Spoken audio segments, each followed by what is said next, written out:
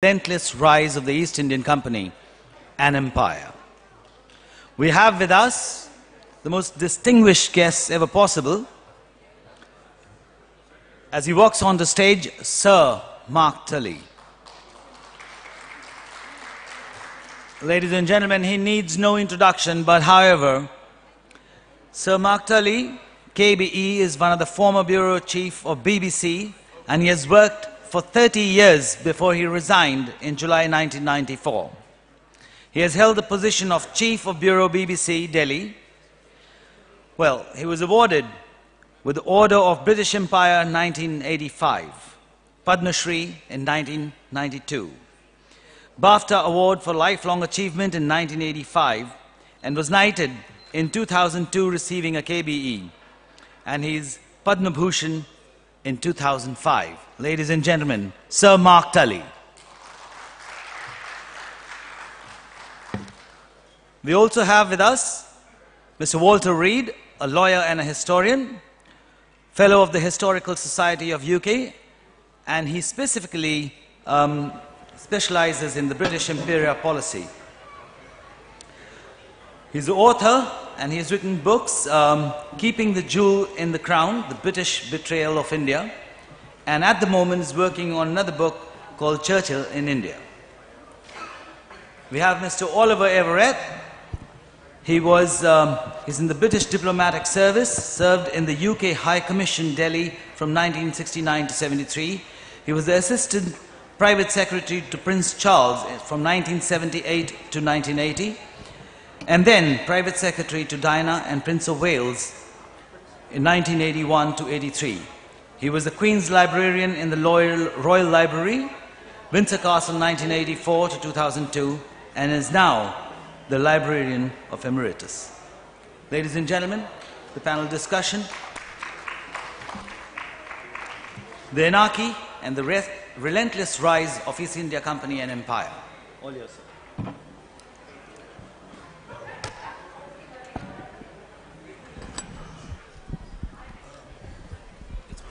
Is that okay? Yeah, it's working. Well, we're gathered here to consider a book which has just been published by William Dalrymple, who has written several other books, remarkable books in India. And his book is on the history of the East India Company, although it doesn't actually cover the full period of the East India Company, but it covers basically that period in the 18th century when the company rose from being basically a trading organization to an organization which laid the foundations for Britain ruling India. With all William's books, they are extremely well written. This is a very thick book, but you shouldn't let the thickness put you off because it's extremely readable. It has some very exciting stories of battles in it, and it's extremely lucid and clear as well. But it does give a chance for us to talk about Willie's book, and also more generally we'll talk about the rise of the British in India and how inevitable that was, how relentless it was or was not, and raise various questions like that. And we'll end probably by asking the question everyone always asks: was it a good idea for us to be there at all? I say us because, of course, you have a strange situation of three Britishers discussing this book, although I do have overseas citizenship of India as well. So let me start, Walter, then, with asking you, so that we get a sense of this book. There's been many other histories of the East India Company written, but there's a big fuss, or this one gets a lot of publicity, put it like that. What is special about this one? Well, I think what can be said about it is that it's an attractive book in every sense. It's a big, substantial, attractive book. Last time I met Willie Dalrymple, he could probably be described as being big and attractive too. But unlike Willie, it comes with a little silk bookmark hanging down, which lends it a lot of class. It's an attractively written book, it's an attractively produced book. There have been, as Sir Marcus said, there have been other books about the East India Company. Some of them are quite good. John Kay's book is very well known. Willie's book doesn't, I think, really add a lot to what we know about the essence of the East India Company. But he tells the story with great verve and vigor. It's a very accessible story. A little too long, in my view, but we could perhaps talk about that later. But it doesn't add an awful lot, but it will, because of its accessibility, it will appeal to a lot of readers who know less about the history of the company and of India than this very well-informed audience does. It's already attracted, as you know, some very favourable reviews in India and also to an extent in Britain. And I think given the celebrity and the charm of its author, it will sell well and deserves to be read. But I think for people who are coming with a knowledge of the subject and wanting to extend that knowledge, it's probably not a book that will give them a lot of new information. William always, in all his books, as I remember them, on India, he manages, with the help of his colleagues, to dig out documents which have not been used before. And in this book, he mentions some of the documents, and he mentions his colleague. To what extent do those documents add anything to our knowledge? In my view, but I'm not a specialist in the company history. I know more, my speciality really, if I can call it that, in relation to India,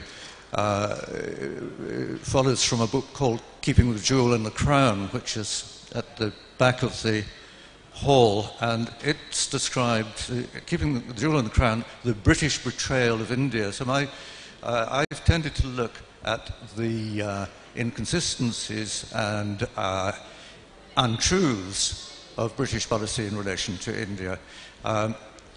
As far as I can tell, however, the new material, and there's a lot of it, doesn't take us very far forward. And indeed, I said a moment ago that I think the book is rather too long. I think it would read better and more crisply if there was less extended quotation. He brings in some lovely anecdotes. If you want the anecdotes, they're there. I don't think they add a lot to the historiographical content of the book, but there are lovely stories, but they are long, indented paragraphs where I think a footnote of reference or perhaps a sentence or two would have been enough. So it depends if you want. If you want a book for flicking through and enjoying, savouring anecdotes, getting a feel for the history, this new material helps, but it's not directly relevant to the historical account. What do you say? First of all, Oliver, would you give your view of the book in general? Why is it important? Is it particularly important? I think it is, because primarily it puts it in the context of what was happening at India at the time, because the title itself, The Anarchy, as you know, referred to the collapse of the Mughal Empire. And if the Mughal Empire had not collapsed, I don't think the British would have come or been able to come into India. And it was, that is why Willie emphasizes that India was in a poor state because the Mughal Empire had come into such disarray. And then, of course, in 1739 there was the invasion from Nadir Shah.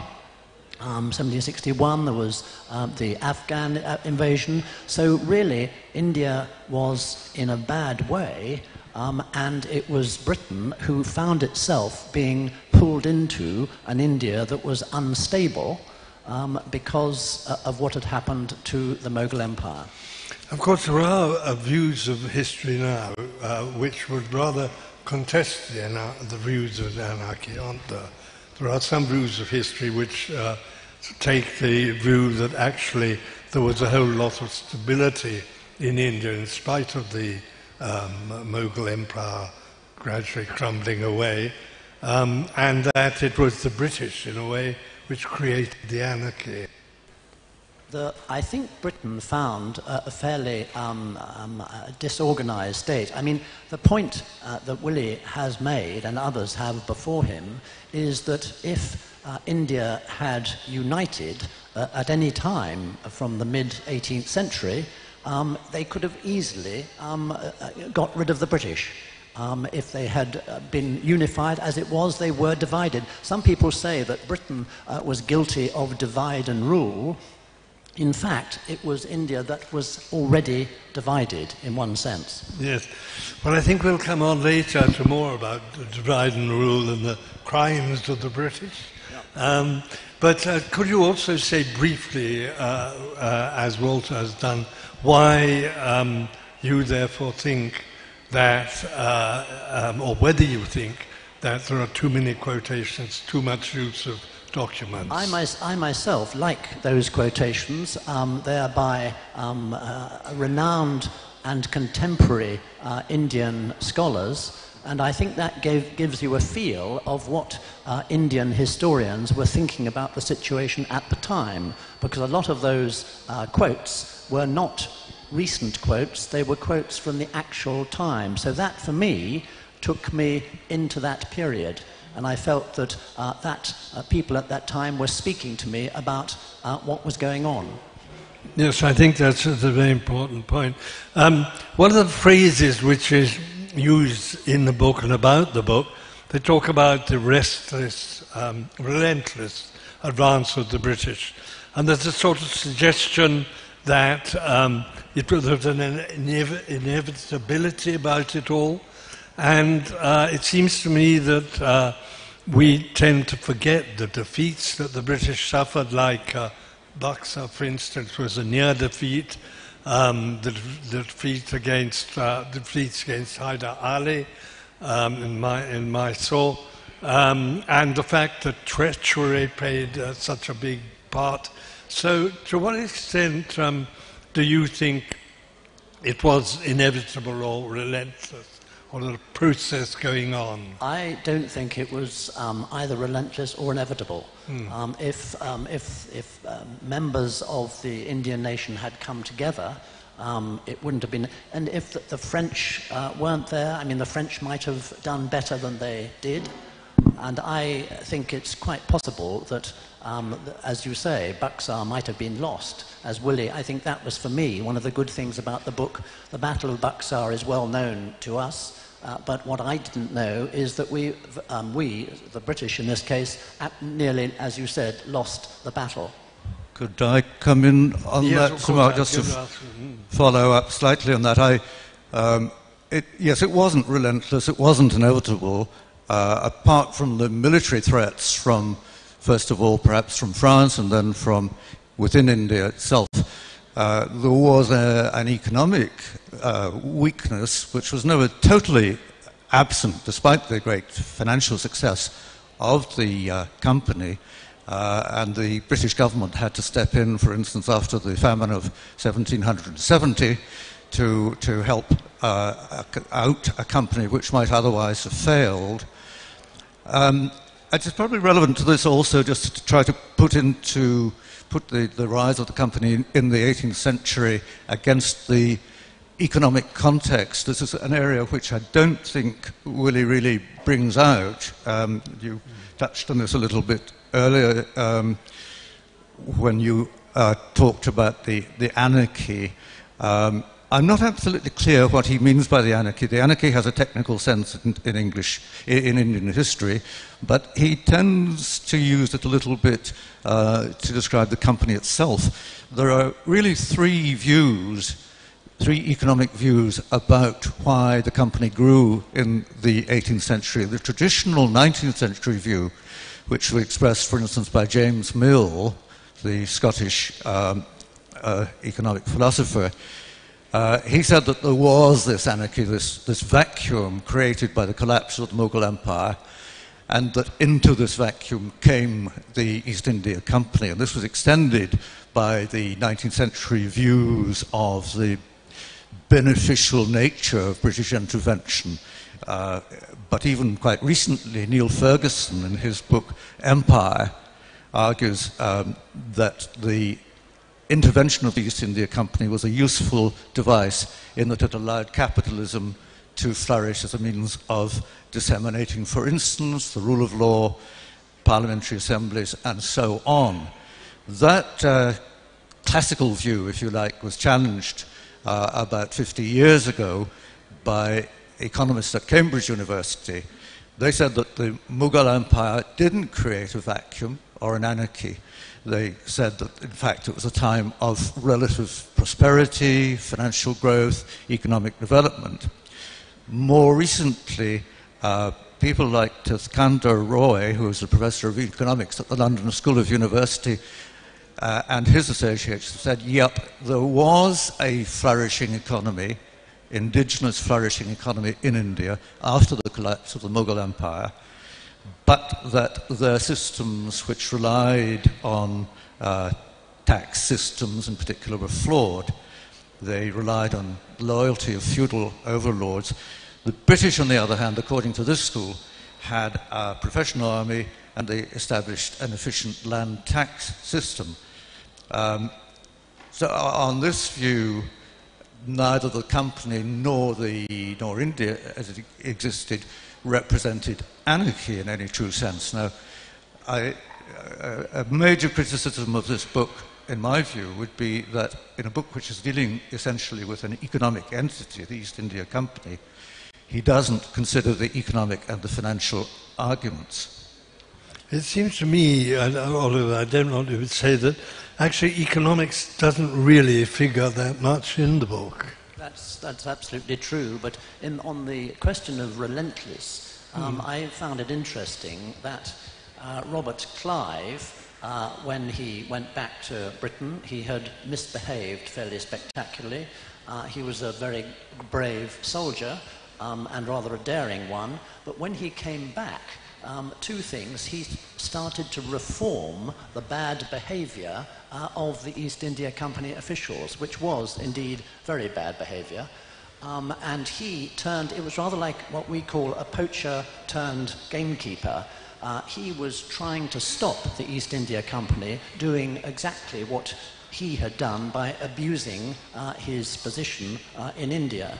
Also, he decided, the second thing was that he, as governor of Calcutta at the time, he decided that the British should not, the East India Company, should not extend its territorial position outside Bihar and Orissa and Bengal. He wanted to limit it because he realized it would be a liability. And that's exactly what Warren Hastings, the first Governor-General, also said, that the policy should be not to expand British territory. But what happened, as we can go on and Willie does, they were drawn into other areas because of instability in those areas, which made trading difficult.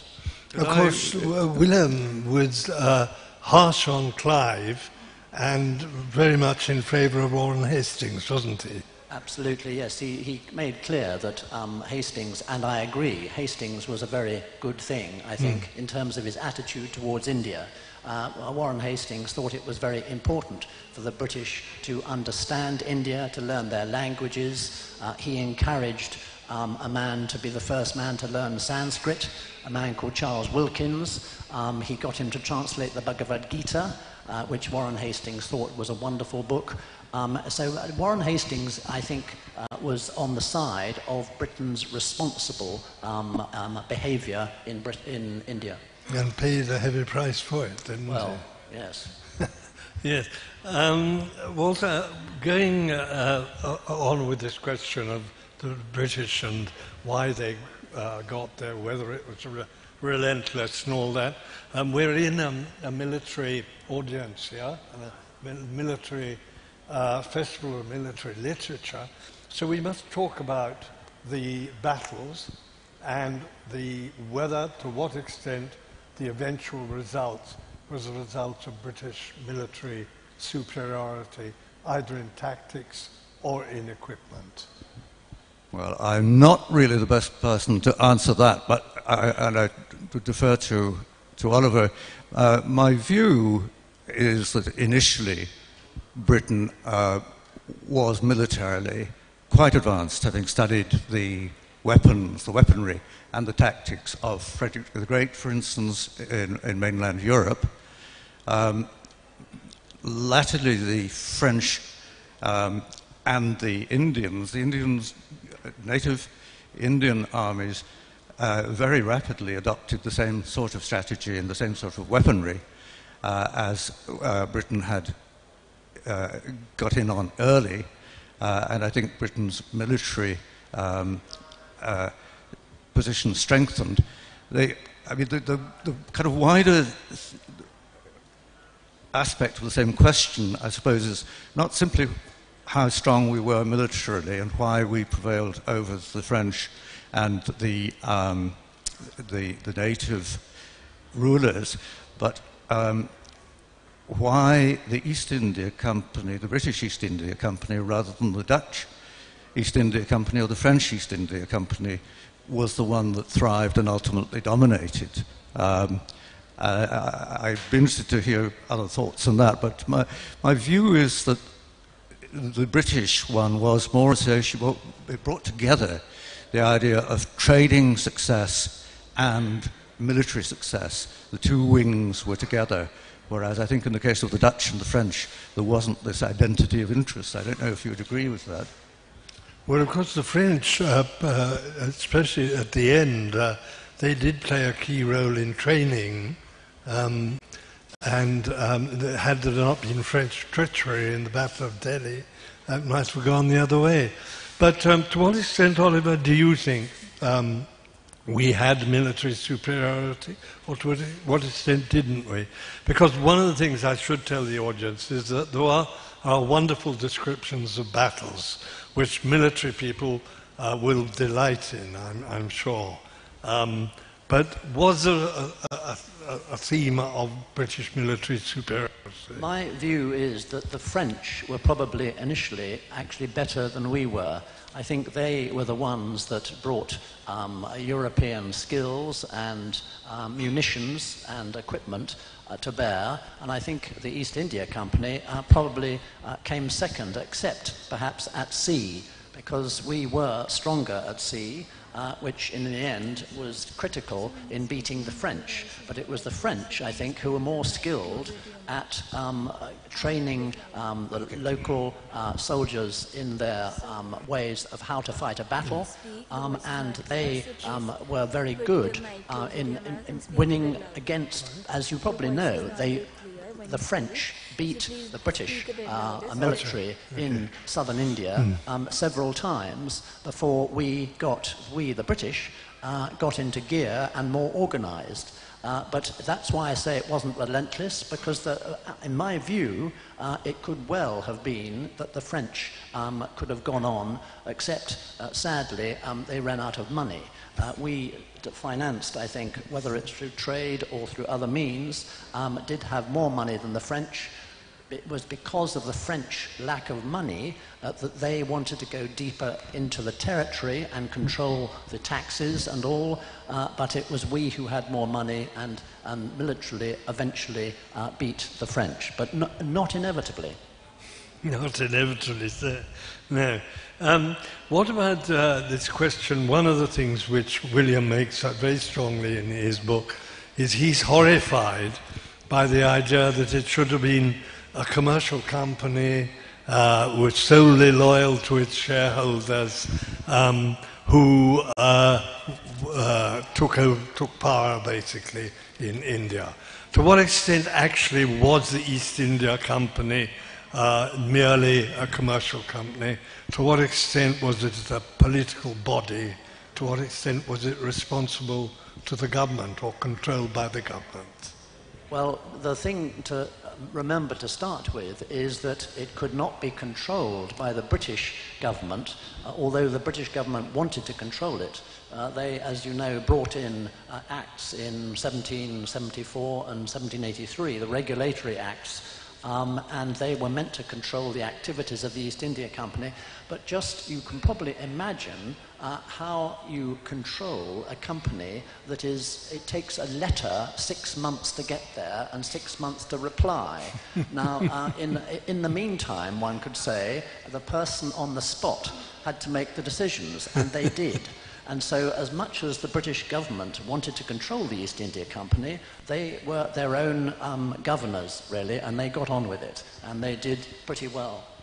Yes, Well, in a sense it would be true to say, wouldn't it, that the East India Company fails to control itself?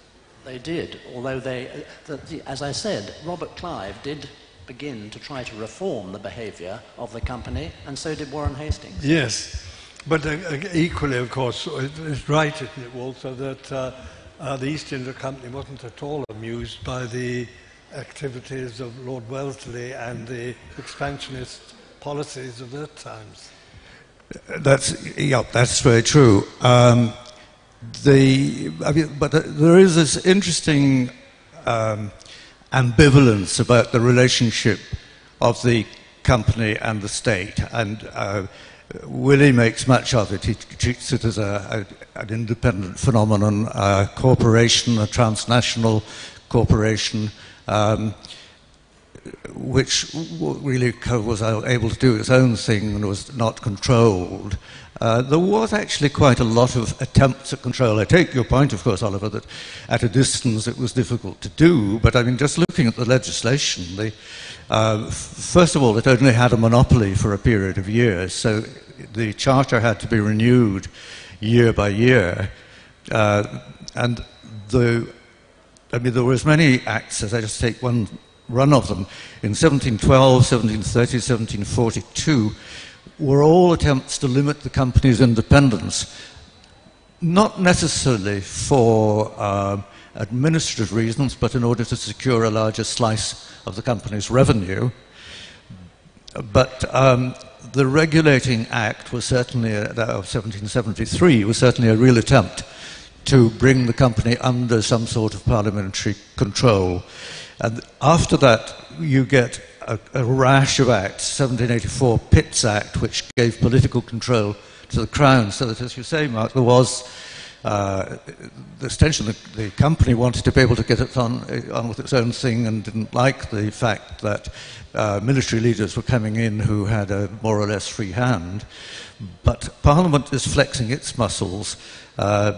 You get greater control in 1786, the Two More Charters Act and the Government of India Act in 1833, and there's a different climate now, and I don't think this was brought out very well in the book. In the 18th century, great period of laissez-faire, 1776 was it? Adam Smith wrote the Wealth of Nations. Yeah, and he refers to this unseen hand, the fact that the economy had a dynamic of its own and it was impossible and not desirable to interfere with it. So when Willie complains that the company was allowed a free rein, he really is forgetting that that would have been flying very much against the spirit of the times. And that spirit changed by the end of the 18th century, Parliament's conceiving its role as being much more interventionist. Parliament is interfering, well, for a start, Parliament is sitting much more because it's raising taxes to finance the Napoleonic War, and it has to face up to new phenomena which are the results of the Industrial Revolution, and it interferes with factory acts and commissions and so on, and increasingly says we can't accept this company behaving like a rogue elephant, we've got to bring it more and more under control. So I think the argument is slightly specious that it was an independent entity. It was the state in the guise of a company.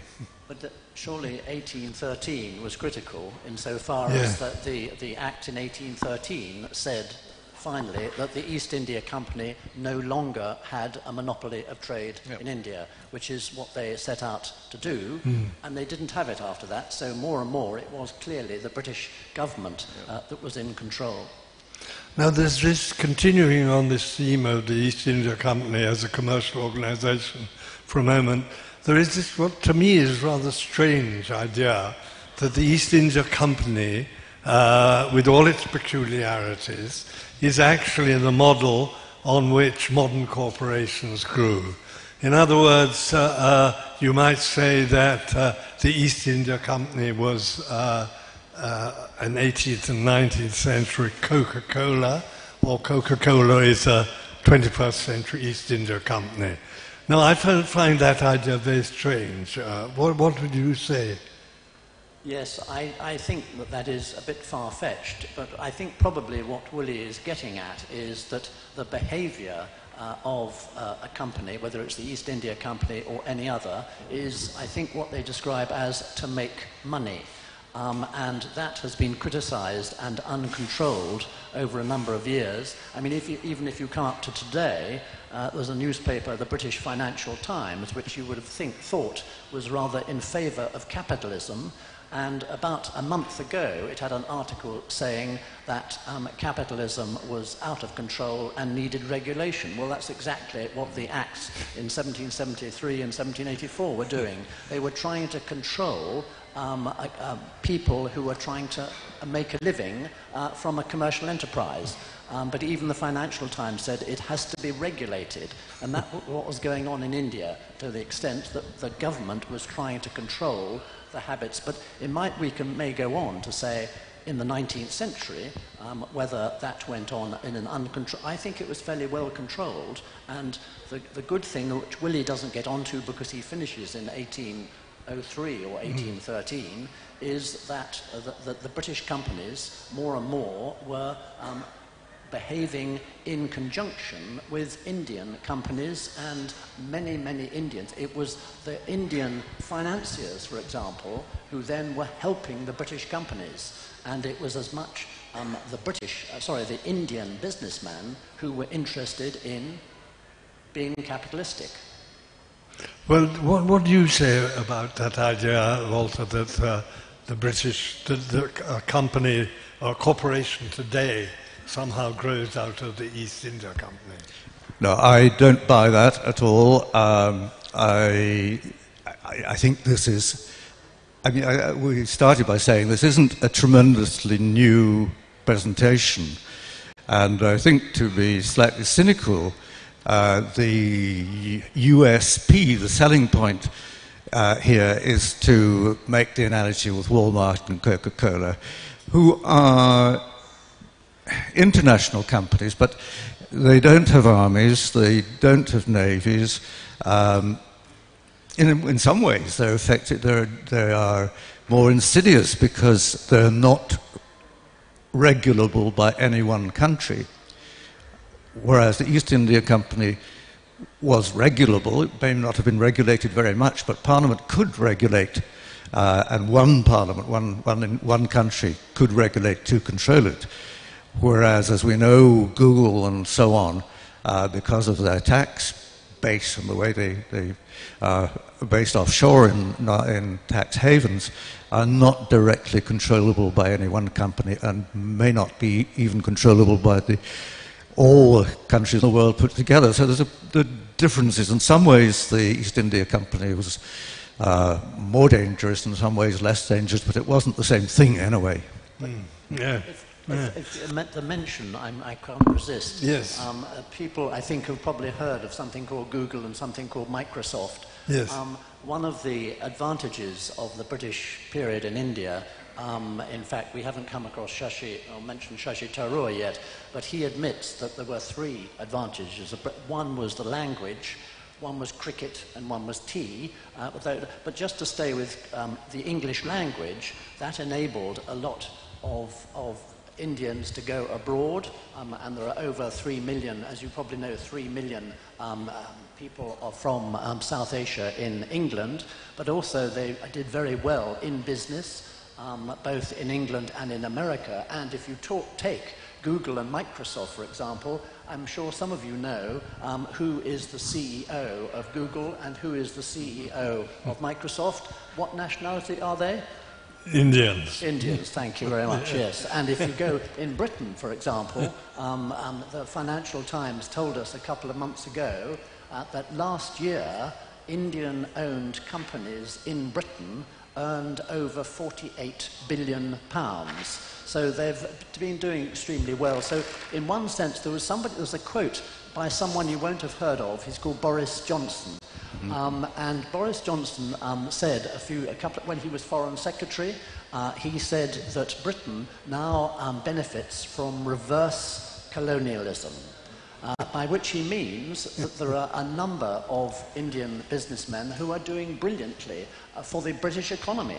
They're doing very well. The other thing I love is that the East India Company, as some of you may know, is today owned by an Indian, which I think is wonderful. So there is a great, I love the connection that the British period in India has given us today in Britain, where we adore our Indian citizens. And some of you may know, and I'm not sure if you do know this, in the parliament that has just been changed, in that parliament, there were, in the House of Commons, the Lok Sabha, there were 28 people from the Indian subcontinent, 28.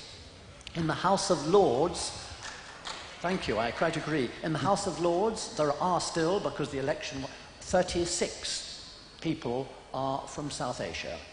So that's 28 in the House of Commons, 36 in the House of Lords. Sometimes I am naughty and I ask my dear Indian friends, please could they remind me how many MPs are there in the Lok Sabha from Britain?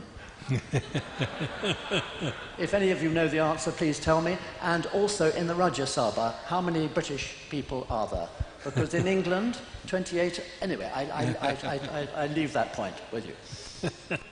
Also, you wanted to say. Well, I was interested to hear you say, Oliver, quoting the book, that England had done something useful in leaving the English language and tea and cricket, was it? Cricket, yeah. Yes. But I noticed Shashi Tharoor, coming back to him. I knew it'd have to come to him. He says, yeah, we've got these things, but, and he makes the big but that Willie doesn't make. But we didn't come to India in order to give you railways or English language or cricket. We did this for our own benefit.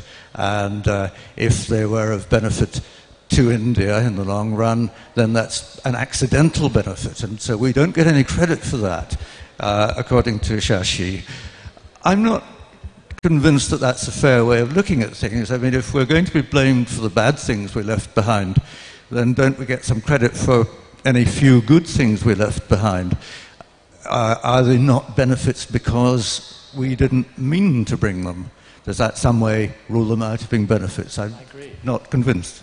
I agree, yes. Well, there's always the question, isn't there, Oliver, of motive and what actually happens. I mean, the classic example is the railways have been a huge benefit to India. But did we, out of selflessness, build the railways? No, we didn't. But how important is it? I think that, as you say, they might have been for our benefit at the time, but they also benefited India a great deal. Shashi Tharoor mentions those three benefits. I can mention 40 benefits that I could list. I've got a list of them, but I won't go through. But there's a very good book by, I think he's a Sikh gentleman, is Kartar Lalwani, who wrote a book called The Making of India, the untold story of British enterprise. I recommend it a lot. And I read that book from cover to cover, and I came out from that with 40 benefits from the British period in India that today have benefited India. They may have been to our benefit then, but they are undoubtedly of benefit. And there are a number of Indians. I mean, there was Manmohan Singh made some lovely quotes about there being benefits without doubt from the British period. And there's another man called, you've heard of, there's a man called Amartya Sen. Some of you may have heard of him, Professor. He wrote, well, he's got the Nobel Prize for Economics. He also wrote a very good book on the British, what the British left in India, which did India a lot of good. He also actually made a comment, however, which I particularly like, which is about our friend Robert Clive. He said, Robert Clive, you may know this one, he said, Robert Clive, he said, if Robert Clive and the Battle of Plassey had been a game of cricket, it was clear that Robert Clive would not be allowed to play cricket again for many years, which I thought was a good way of putting it. So some people have not behaved as well as they should, but that's another story. But there are those 40 ways, including the railways, the irrigation, and many others. But we must be careful not to be seen too much as blowing the trumpet for Britain. So you would say, was some of the disadvantages, some of the damage that we did?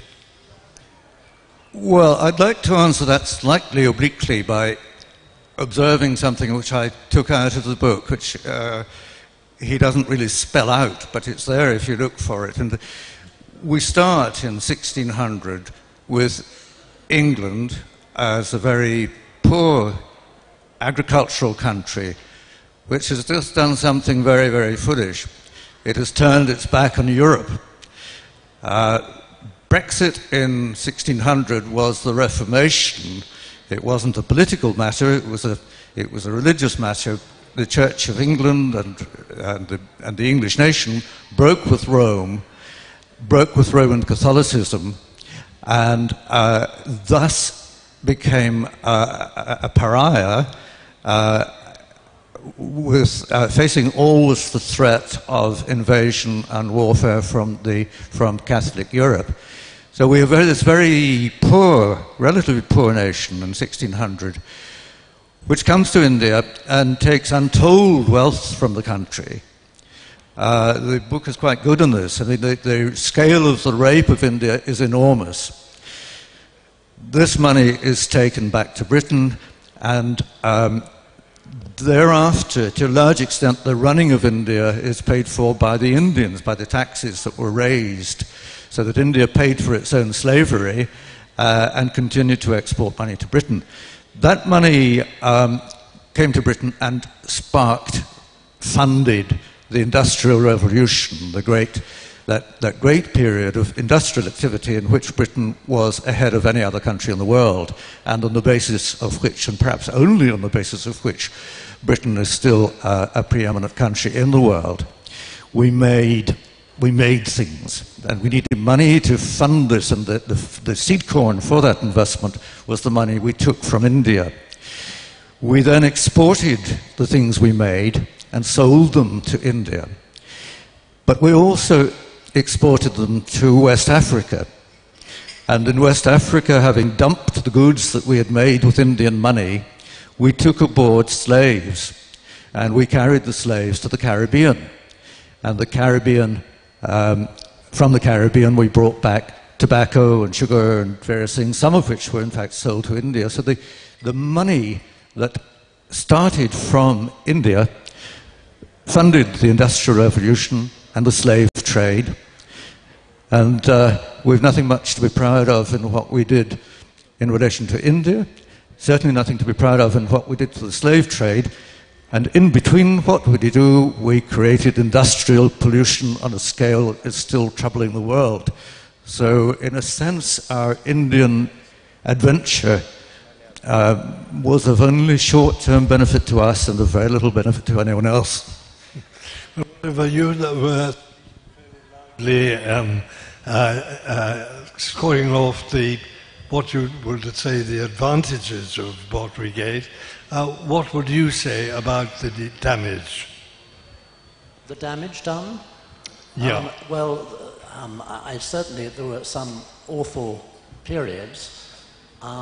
one of which was whether we tried hard enough to make preparations for famines. As you I'm sure, know very well, there were several disastrous famines, and I'm sure we could be criticized for our lack of preparation, and in some cases, I think even worse than that, we held back, as I understand it, foodstuffs which during the one in the Second World War was a very good case in point, but that was a very bad point of our policy towards India. Would either of you like in military to talk a bit about, as we're on this subject of what we left and what was good and what was bad, to what extent can we, I hesitate to use the word take credit for, but to what extent can India be grateful to Britain for its armed forces? I think one of the 40 benefits left by Britain was definitely the army, and it was an apolitical army.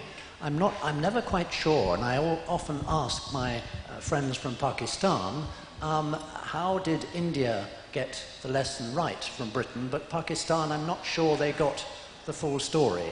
What Pakistan did with their army is obviously very different, but I think India itself did benefit very well because they obviously respected what had been suggested to them, and I hope you think also that the Indian army benefited hugely from that connection. But as I said, I'm not sure that in Pakistan it had the same effect.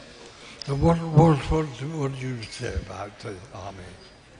Well, one of the great pleasures of being here at this wonderful and very friendly festival has been to meet a lot of Indian officers, senior officers and less senior officers. And I've talked quite a lot about this to them, and unless they're just being terribly polite, and I know they are terribly polite, I think they really do believe that the legacy, the military legacy that we left was useful. That certainly would be my view, like yours, Oliver, but it's certainly what I'm being told, and I was very pleased to see a Scot from the Royal Regiment of Scotland wearing his kilt in the tent earlier on. I'm glad to know that liaison between Scotland and Punjab continues. In some ways, two military mountain races who have a lot in common. But I think the Indian Army has done extraordinarily well in the years since partition, and that can't be by accident. It must be something to do with the basis on which it rested when it was formed. Of course, the one thing which I often get thrown in my face is that the British left India at the bureaucracy. And the bureaucracy is not always something people are happy about in this country. Well, the ICS, somebody once said that the British Empire left a better legacy in terms of the government and the civil service than many of the others. I mean, France, Portugal, Spain, when they left some of their colonies, there was no administrative structure there at all, whereas the ICS, I think, I hope, would be agreed, was a very good legacy. The details of bureaucracy may be another thing, but the structure of an incorrupt senior civil service, I think, is very important. Walter? Yeah, I mean, I think it's a long time since 1947, and if Indian bureaucracy is tiresome, repetitive, duplicating, and sometimes redundant, then I think India's courageous enough to accept some responsibility for that. I don't think we can really feel... There are lots of things I feel guilty about in relation to our Indian policy, but if India is hidebound by bits of paper now, I don't think that's my fault. Now, I don't know what we're doing about time, but I've got two more questions I'd like to ask, and then we can throw it out into the House. The first one is, what do we think we were doing in India, especially towards the end?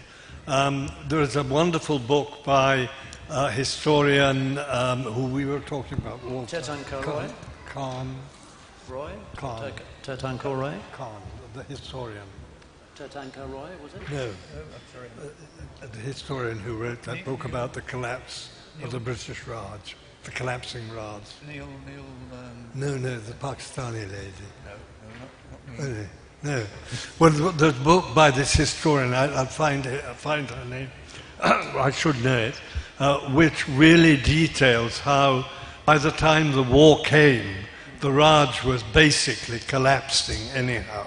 And of course, in the war, it really, by the end of the war, it had effectively collapsed.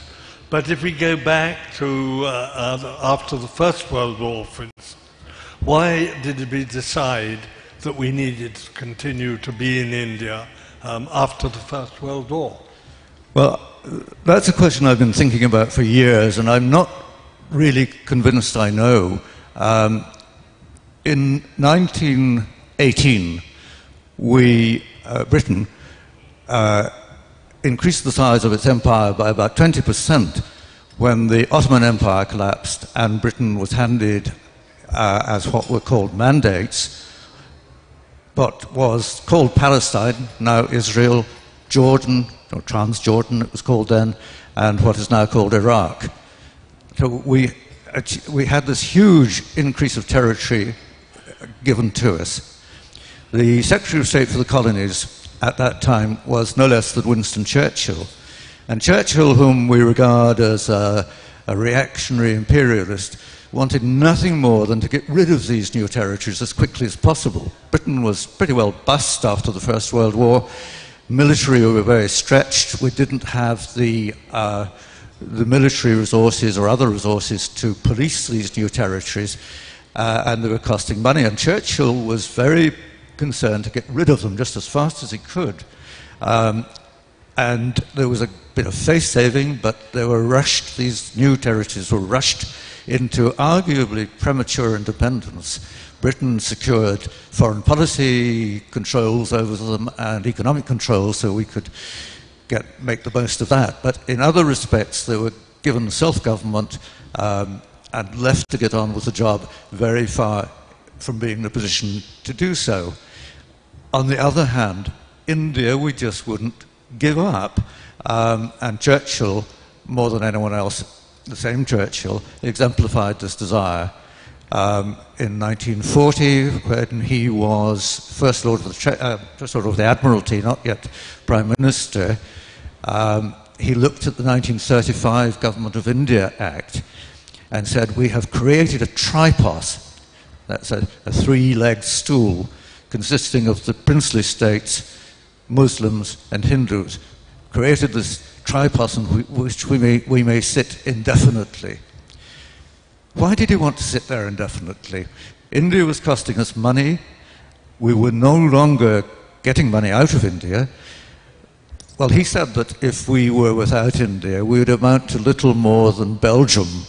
So it seemed to be a kind of feather in his cap or the jewel in the crown. But we were determined to hang on to it. A realist like Wavell, the second last viceroy, comes out. He's a military man, and the military men here will perhaps appreciate the way he approached the job. First of all, he did some research at the India office in London, and he said, we've been telling lies to India for 70 years. We've been promising one thing and doing another. It's a shameful history. Then he comes out, he makes an appraisal of the situation, he assesses the situation, and he formulates a plan. And his plan, he says, there are two alternatives. We either genuinely prepare India for the sort of independence that Macaulay had had in mind in 1834, when an independent India would be indistinguishable from one of the home counties in terms of governance and its pacific nature. We either do that, and that'll take us 2 generations, and we haven't ever tried to do it, and we can't do it now, or we get out pretty fast, 2 years' time, maybe even a fighting retreat north from the south of India. That, to my mind, was a very able military man assessing the situation without any preconceptions. And it leads them to a very clear conclusion. But there remain the people like Churchill, not indeed after 1948, at Conservative Party conferences, year after year, there were motions passed deprecating the fact that we had lost India. And so I don't really understand what we wanted to do or what we meant to do in the long run. I don't think we did know. I mean, at the risk of sounding a little schmaltzy, I think a lot of people who came to India fell in love with the place, and that I can understand, although I've only been here for 3 or 4 visits, and they were genuinely sorry to lose close connection with such a wonderful country. But there was more to it than that, and there's a deep kink in the national psyche. The book that was mentioned that I'm working on at the moment about Churchill and India, one of the things I want to look at there is precisely why there was this hang-up on the part of not just Churchill, but hundreds of thousands of others, mostly on the right, what it was that made them, from some sort of sentimental reason rather than a practical one, desire to retain control of the subcontinent. If you read Philip Mason's wonderful book, The Men Who Ruled India, you get the impression firmly from him, and he was a dedicated Indian civil service, that right up to the end virtually there was also this belief that we were doing something for India because we were bringing it into the modern age, we were preparing it to be a modern nation. And of course this is dismissed by many people as condescension. Well, right at the beginning you mentioned Macaulay. And as you know, Thomas Macaulay in 1835 wrote his famous Minute on Education, in which it was recommended and agreed that English should be the medium of education and government. But Macaulay, even in the 1830s, said, and this was actually recorded by an Indian author, Zarir Masani, who wrote a very good book on Macaulay. Macaulay said that this suggestion, this recommendation of English being the official language may lead to a group of people wanting to have independence for India. He accepted that this may be a conclusion. That's in the 1830s. And he said, and I want to get it right, he said about that, he said, yes, it may be that this new group of people would contest and replace British rule, and that they, the nationalists, might demand some European institutions. And Macaulay said about this, "I would never attempt to avert or retard this. Whenever it comes, it will be the proudest day in British history."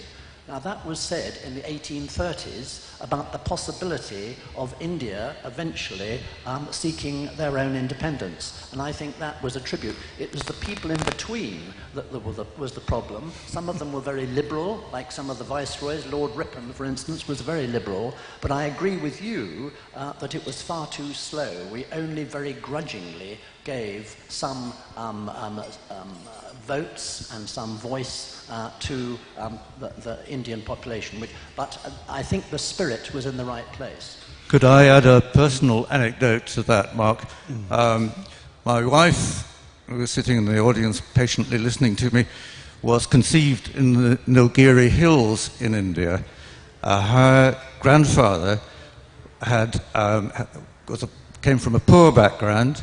He worked very hard at school and got a scholarship at school, and then a scholarship to Oxford, to Glasgow University, and then a scholarship to Balliol College, Oxford, and he was very proud of the fact that he, after the age of 12, didn't cost his parents a penny.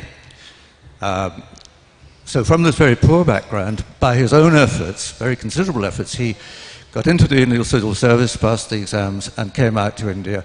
And he ended up as governor of Bihar and Orissa.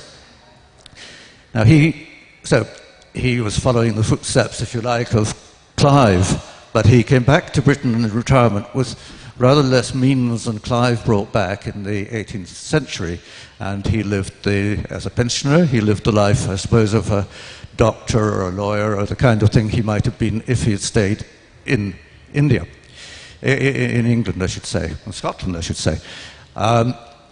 His son, after impregnating his wife in the Nilgiri Hills, decided to go back to England, having been a railway engineer with the Madras Railway.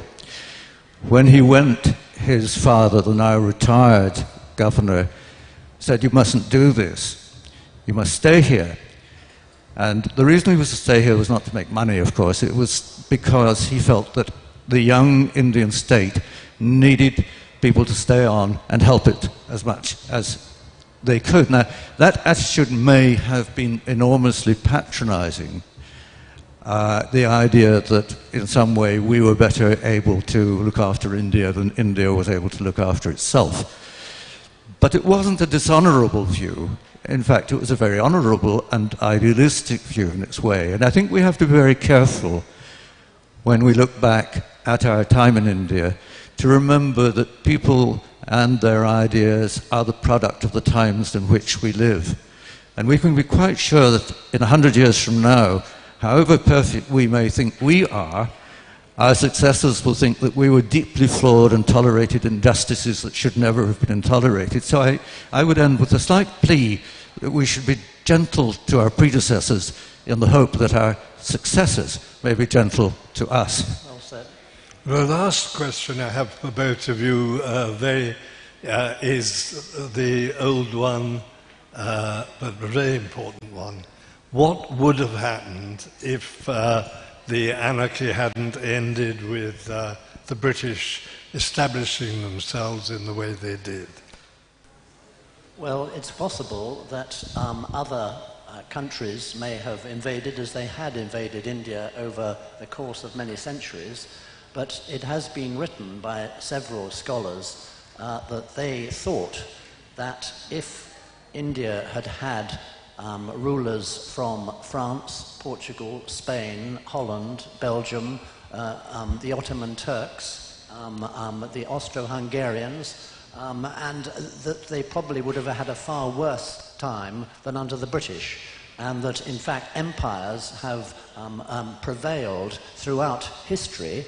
And in fact, Deepak Lal wrote a book called In Defense of Empire, and his conclusion was that the British Empire was far shorter and more benign than most other empires before them. And so I think in a way it's possible that foreign other countries would have left India in a not such a good position. But what about if India had been left by foreign countries to rule itself? What would have happened, do you think? I presume the best chance would be the Marathas. The Marathas were the most powerful, the last people, well, not the last people to be conquered by the British, but they were a huge group. Of course, the Sikhs were there also, but those internally, I think probably the Marathas had the best chance in terms of the scale of their leadership. And what about you, Walter? What do you think would have happened? Well, Shashi Tharoor says that if we hadn't come in at that time, native Indian wit, entrepreneurism, ability would have filled the gap. And he may be right, and I'm the last one to claim benefits for Britain. It's rather awkward that three of us are sitting here with representing the appearing to represent the British side. He may be right. Maybe India would have filled the gap itself. I think from the point of view of the need for extensive trading links, that would have been difficult, and I would just ask to consider what happened to China throughout that 18th century.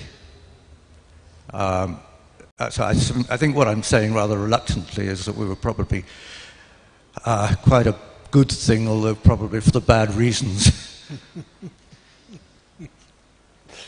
Well, now I think we can throw it open if anyone wants. Sorry, yes. Just, I can't resist. Some of you may or may not know this, but in the outgoing British government, I mentioned the number of MPs, but the British cabinet before this election had four of its members of the cabinet were from South Asia, including the second most senior, who is the finance minister, what we call the Chancellor of the Exchequer. He's called Sajid Javid. But what you may not have seen is the Conservative Party has an annual conference. And this year, this was a couple of months ago in October, it was in Manchester. And the finance minister, the chancellor, number 2 in the government, Sajid Javid from South Asia, stood up and he spoke, and his speech began in a language called Punjabi. and he said in Punjabi, and he addressed his remarks to his mother, who was sitting in the front row. And I'm afraid I'm going to give you a translation of his first remark. It said, "Mum, did you ever think we'd be here? Do you remember Dad's first shop used to be just down the road?" In other words, this a man from India is now our finance minister, and his father, and he went on to say in English, 20 years ago, Mum thought it was a big deal when she watched the first Asians move into Coronation Street. Coronation Street is a very popular British television show you may have seen. Now, and I'm quoting again, now she, his mother, watched the first Asians move into Downing Street. Downing Street, as you probably know, is where the Prime Minister and the Chancellor, the Finance Minister, work and live. So here we have an Indian next to the Prime Minister in Downing Street. Once again, this was him, the Chancellor of the Exchequer, the Finance Minister from India, saying, once again, we're living above the shop. And I'm so happy it makes Mum so proud. I think that is brilliant. And Robert Clive, as you may remember, in 1765 was made Finance Minister of Bengal. Of the two, I would prefer to go on holiday with Sajid Javid. Thank you. Yes. Do we have any questions? Yeah. Do we have any questions? Yes. Yeah. Thank you. I just wanted to ask, what? Can you hear me? Can you hear me? Sorry. Yeah? Yes. So I just wanted to ask, what are your thoughts on the East India Company? You have mentioned a very capitalistic system and also to a certain extent consumerist, because of such high production levels. There has to be some demand which is also created to consume the products which were being made in mass production systems in the industrial economies.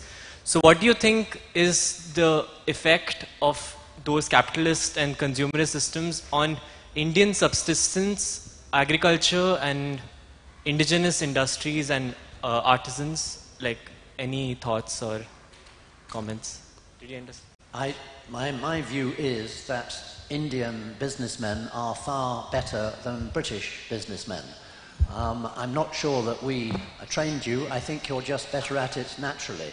But I think it's undeniable that Indian businessmen did extremely well, both in India and now in Britain, and elsewhere in the world, I've already mentioned.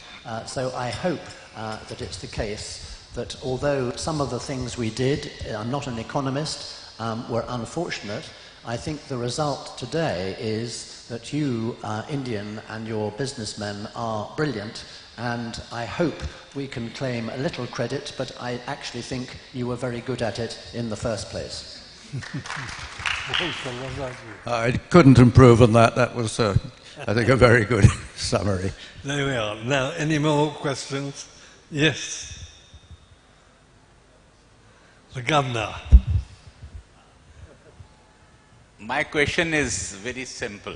We are in Punjab, we are in the military literature fest. Punjab has contributed so much, and India as well, in the First and the Second World War.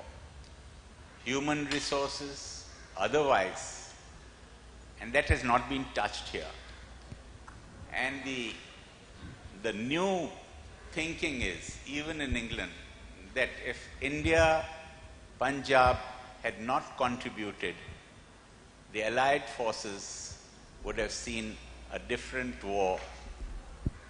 It could have been that the First and the Second World War would have taken a different turn. Here, my question exactly is, after all this, Colonel Dyer, immediately after the First World War, puts up and fires at an agitation who had no weapons in Jallianwala Bagh. What do you have to say on that?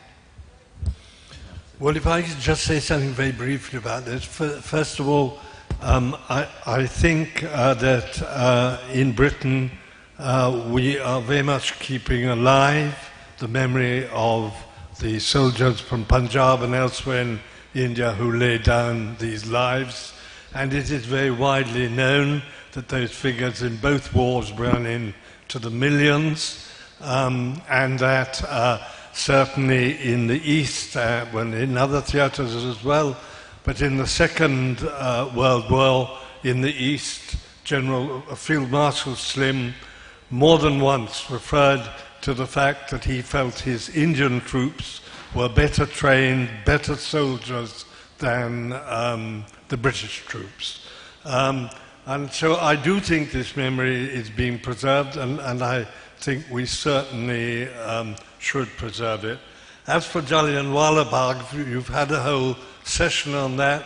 I'm not really, these two are meant to be speaking, they can speak in a minute, but very quickly, that was an absolutely shocking and deplorable incident.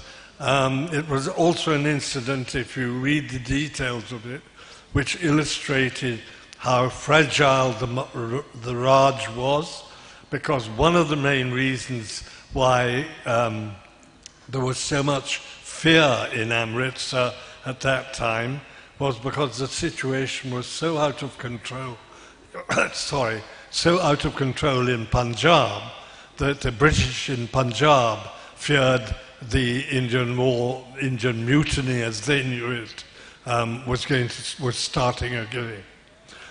So yes, it was a deplorable thing. There were some historical reasons why it happened, but nothing can forgive it. And as many of you will know, the Archbishop of Canterbury was the last British dignitary who's come, and he laid on his stomach and expressed his deep regret on behalf of the Church of England. So, would you like to say something, Oliver, as well? No, I totally agree with Mark, absolutely, yeah. Yes, I totally agree with Sir Mark on that. We talked quite a lot this morning about Jallianwala Bagh, and I don't think I can add anything to what Sir Mark has said there.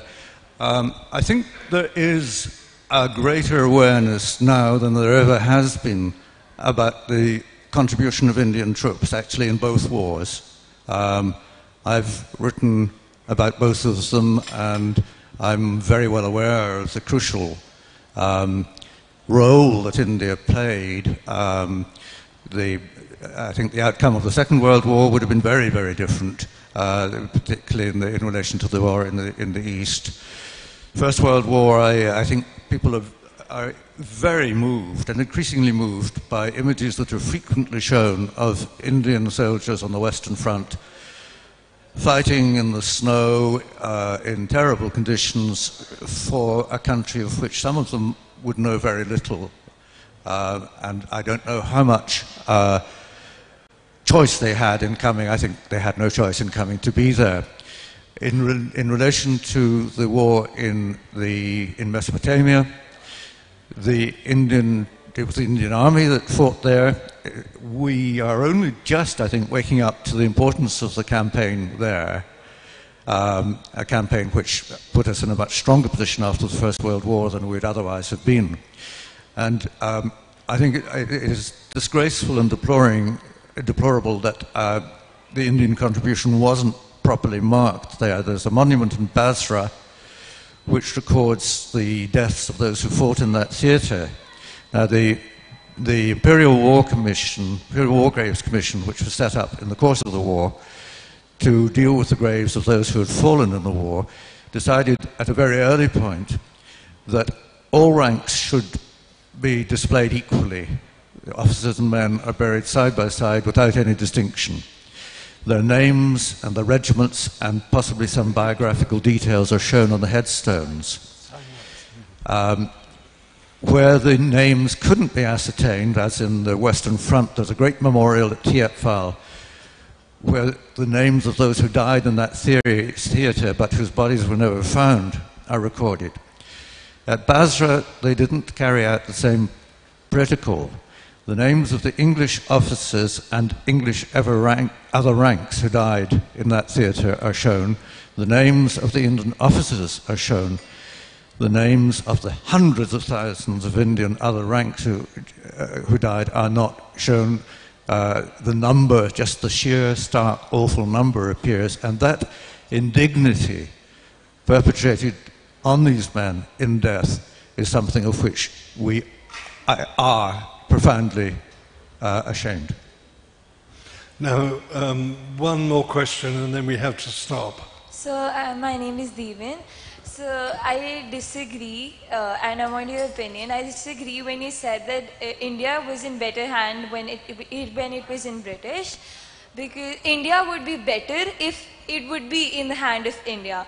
Because first of all, Punjabis and Rajput had a lot of battles, and Punjab has many invasions came in India through Punjab. So after so many years,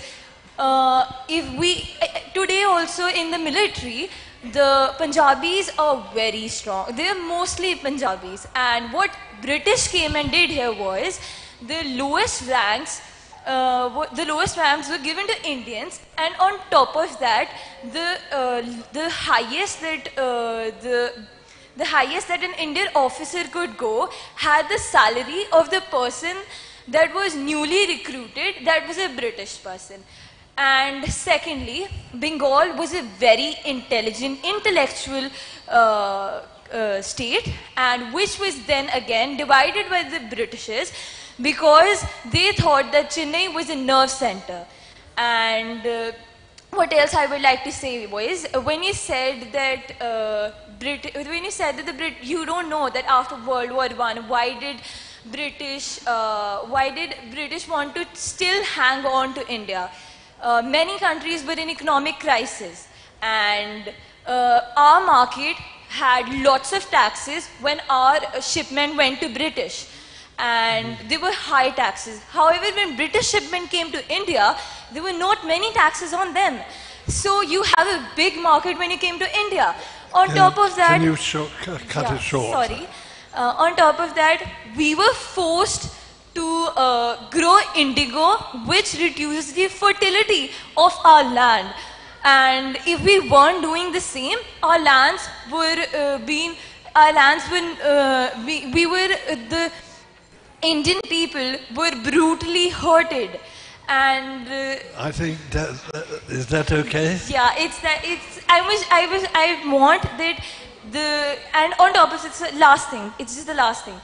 Okay. So the fact that the British people that I've talked to and the British people that I've met, do not know most... Okay. I think that's... What would you like to say anything about? Walter, would you like to say? Well, you've raised so many valuable and intelligent questions that I don't think I could really answer you without taking a half hour to do so. All I will say is that having heard you already, it was you this morning, wasn't it, that spoke? Yes. Having heard you this morning and heard you this afternoon, I think when India has such articulate, intelligent and well-informed young people, the future has got to be very good for India.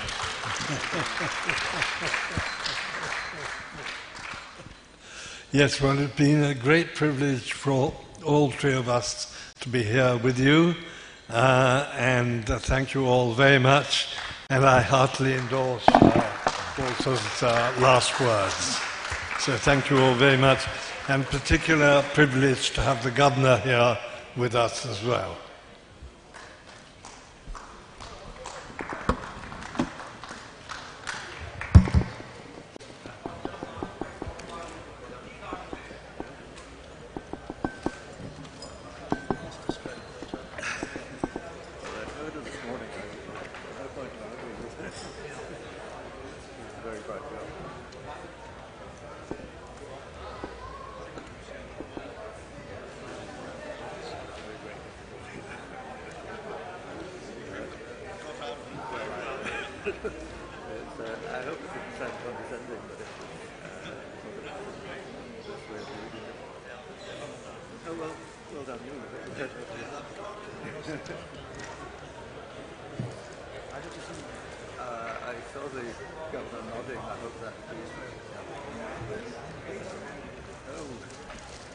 Right, so we will have the next panel coming in.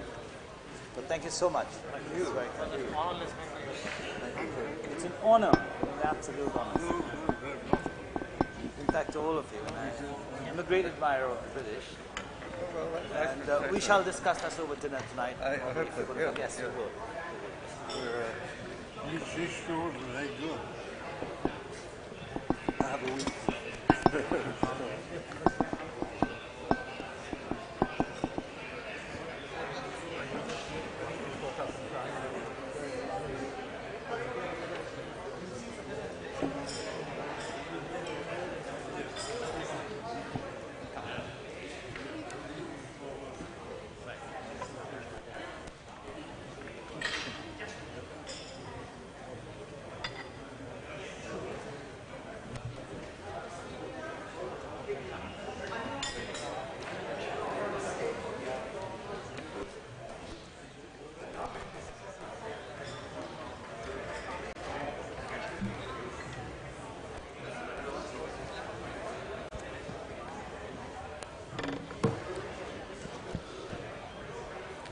Well, ladies and gentlemen, we have been honored to listen to Mark Tully. It's just such a privilege to have him on stage with us. We are running short of time for the next panel, and I'll quickly invite everybody. The next panel is Imphal, the last battle of the Japanese Empire. And I request everyone to quickly settle down.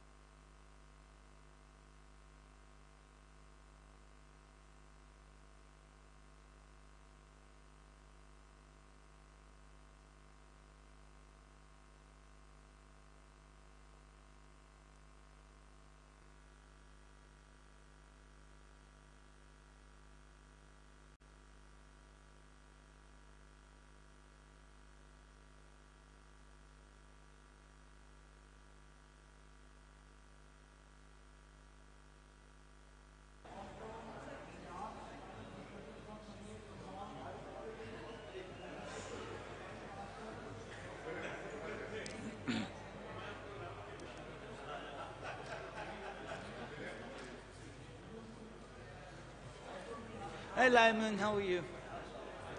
Yes, I...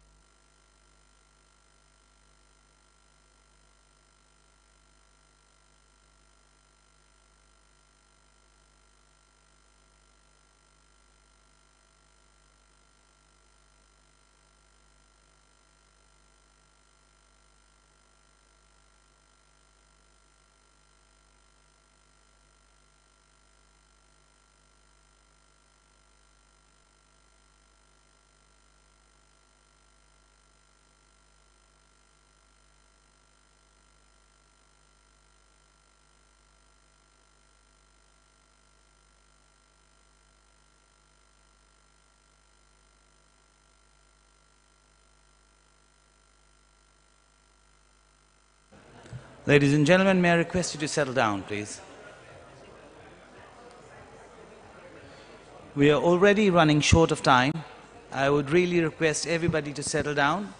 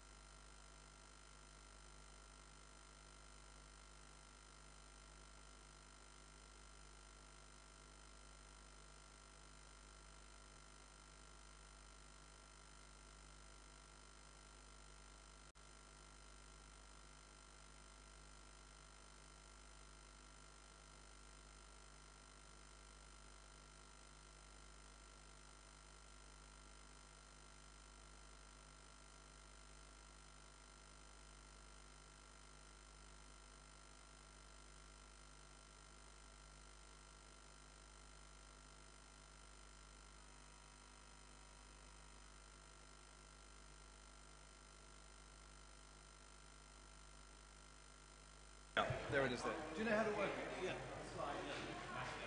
Right, ladies and gentlemen, we are going to begin with the next session. Imphal, the last battle of the Japanese Empire. Major General A.P. Singh is moderating this panel. We have Colonel Dr. Robert Lyman, Aramban Agama Singh, Pushpinder Singh ji, and we have Brigadier Allan Mallinson. Over to you, sir. So would you like to settle down? Good afternoon, ladies and gentlemen. Do settle down.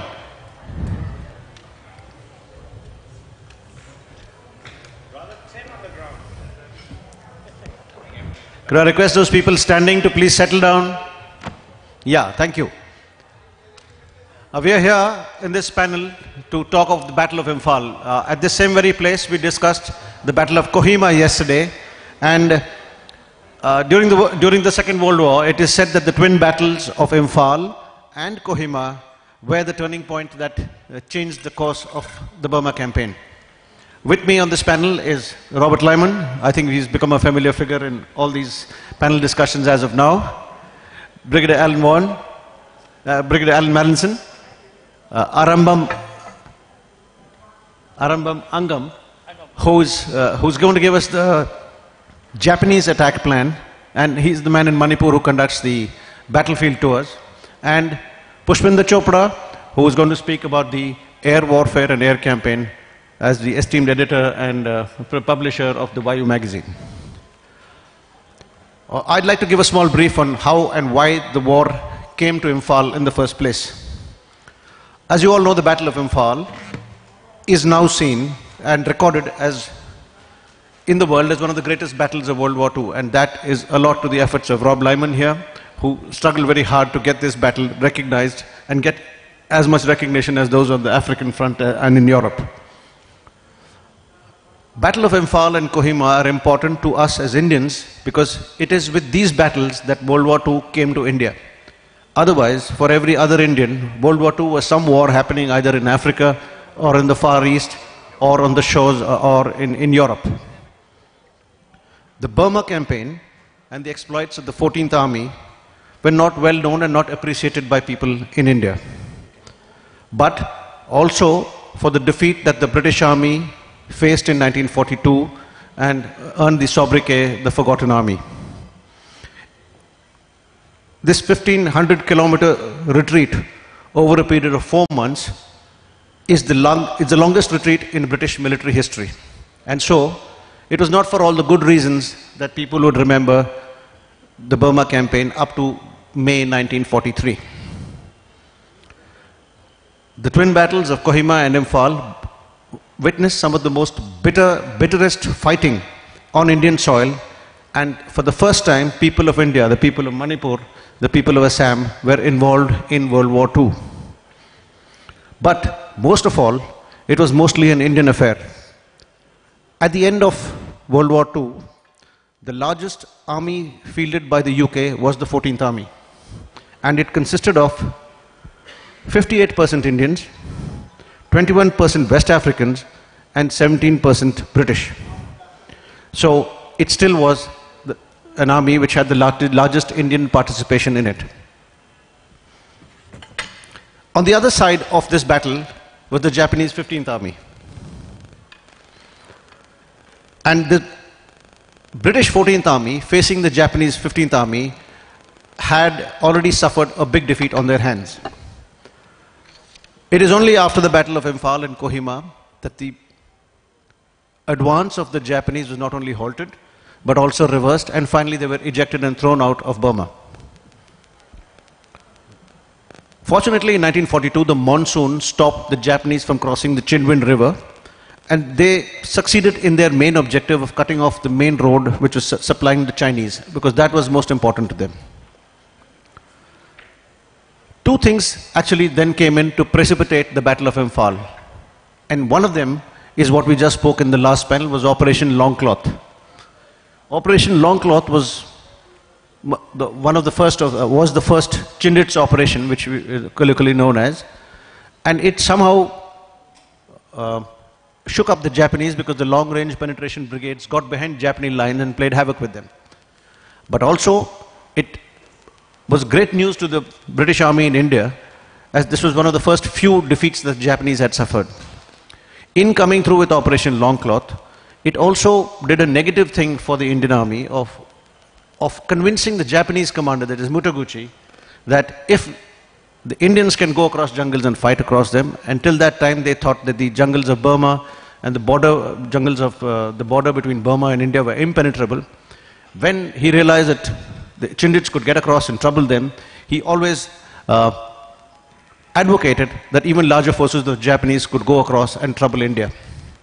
The second point was Imphal was the base from where Operation Longcloth and the Chindits operated.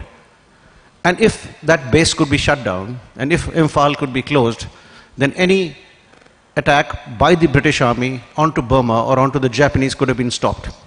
So initially, and I'd ask Rob to handle this a little later, it was only planned to take over Imphal and probably Kohima. But then Mutaguchi had other plans. And like somebody said, he had two different plans. So we'll come on to that later. But the first thing was, why Imphal and why Central Assam, and why did the Japanese step across? first thing was they wanted to isolate China. Second was closing the Lido Road. And the most important was Mutaguchi, from being a divisional commander, suddenly rose to be an army commander and started believing in his ability, not much, but definitely aided by Netaji Subhash Chandra Bose's idea of a great march to Delhi, where he spoke to the Japanese and convinced them that once you reach Imphal and enter the Brahmaputra Valley, the INA would be able to turn the Indians against the British Raj, and there was great animosity in India against the British Raj, and that could be turned. And that is why Imphal happened. I'd like to just take stage now.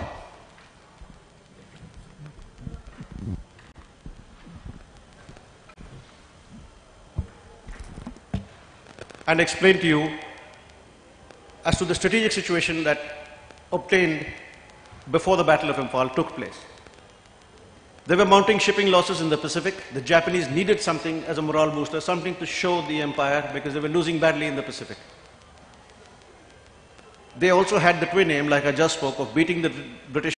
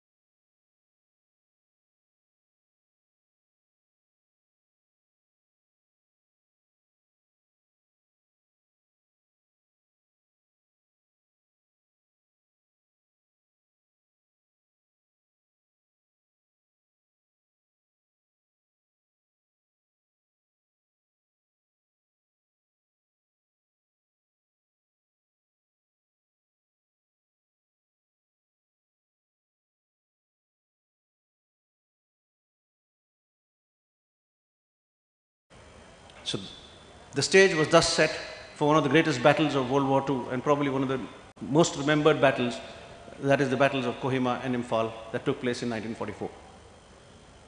This is Imphal for you on a Google image. If you pay attention to the roads that are coming in to Imphal from various directions, they remind you of the spokes of a wheel. And Slim describes this, uses this analogy of spokes of a wheel, with Imphal being the hub and the various roads coming in from Kohima, from Ukhrul, from Tidim, from Tamu, Palel Tamu, from Tidim and Bishanpur Silchar as the spokes that came in onto Imphal.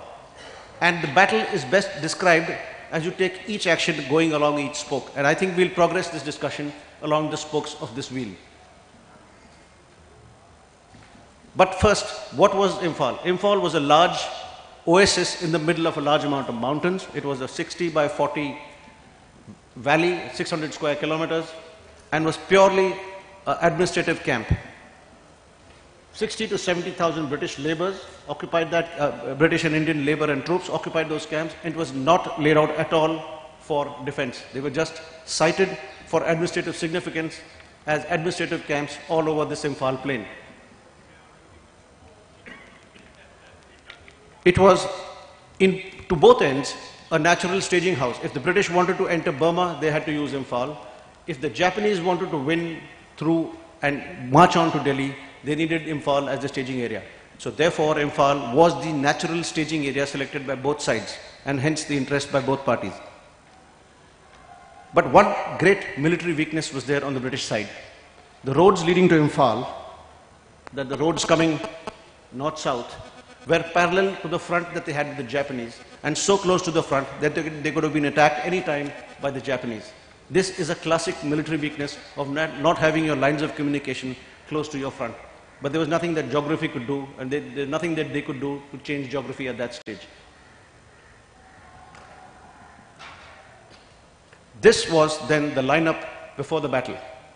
The Japanese 15th Army with 3 divisions, the 15th, 31st and 33rd, The Indian National Army Division, of which I'll give you a small write-up, was a small division with just 6,000 troops, consisting of the Azad Brigade, the Gandhi Brigade, and the Subhash Brigade. A little more on this when I cover my part of the battle. They had one tank regiment. The British 14th Army had with it 4 corps, which was basically looking after this area, had 17 Indian Division, the oldest Indian division which had fought throughout the retreat on its way back, commanded by General Panch Kovan, who was probably the most experienced divisional commander in the whole of the Burma campaign, 20 Indian Infantry Division, 23 Infantry Division, 50 Independent Para Brigade which came in, 2 5-4 tank brigades, and 2 divisions which came in later, 5 Division Fireball Division, and another one which came in at later stages of the battle. But this was what took place in Imphal. Much later, the campaign was extended to reach back into Burma, to re-enter Burma, reconquer Burma, and that's when more divisions came in and 255 Tank Brigade came in. At this time, Slim started gathering his intelligence and wanted to figure out what the enemy was doing. And it was very clear that the offensive by the Japanese was imminent in the February of 1944. 3 Japanese divisions had been identified, like we'd said, and they generally appreciated that the move was to come and capture Imphal and probably go through to the Brahmaputra Valley to cut off the northern Lido Road. It was also estimated that both 17 Division and 23 Division facing the front would be cut off by the Japanese in their typical encirclement tactics, and therefore he had placed 1 division in Imphal at the hub of the spokes of, at the hub of that wheel to defend Imphal. He expected 2 divisions across the Chindwin River at Homalin and Tongdat and head for Imphal via Ukhrul. So technically all the spokes of the wheel were to be addressed by the Japanese. The decision dilemma with Slim at that stage, and this is written off very in great detail in his book Defeat into Victory, is where he said that my deployment was with an offensive mindset. I was not prepared to defend Imphal. And therefore, he had 1 division on the Tamu Palel axis, he had 1 division on the Tidim axis, and he had 1 division in reserve ready to launch into Burma, least expecting an attack coming from that side, and therefore, he had 3 options with him. 1 was attack before the Japanese attacked. It was fraught with risk. He was still fully not prepared as the logistics was not ready. And the second option was to hold the enemy at Chindwin River. But yet again, he was not prepared because he was not ready for a defensive battle. The third was pull back his troops, concentrate all of 4 corps back into Imphal, fall back into Imphal, make the Japanese reach out, destroy them in detail once they had extended their lines of communication. This, not a very glamorous option, but was the option chosen by General Slim, and in its execution and how the Japanese executed Operation Yugo, which they called their attack, is what this panel will discuss now. I'll first go on to Rambam to talk to us about Operation Yugo as the operation was named.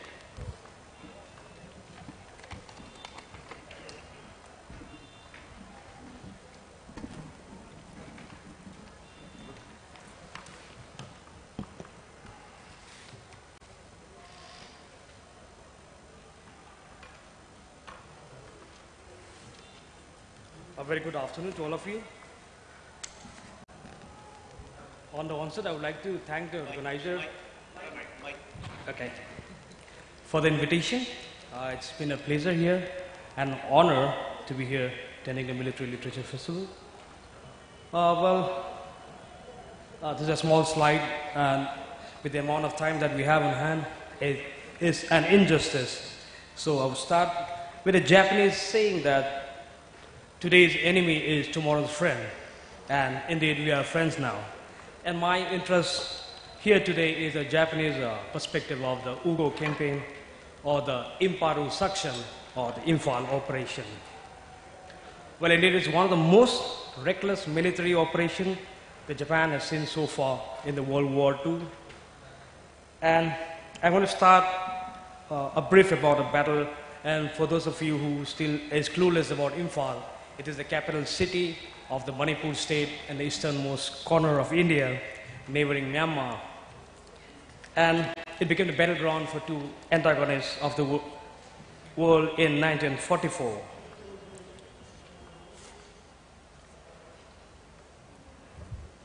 Now, before I go with the battle, let me just I'll give you a brief about the Japanese soldier. And a typical Japanese soldier is a product of rigorous training and extreme fanaticism based around spiritual foundation. He believes in the theory of reincarnation of ancient samurais. And so the only outcome expected of him is either glorious victory or an honorable death, the Bushido's way.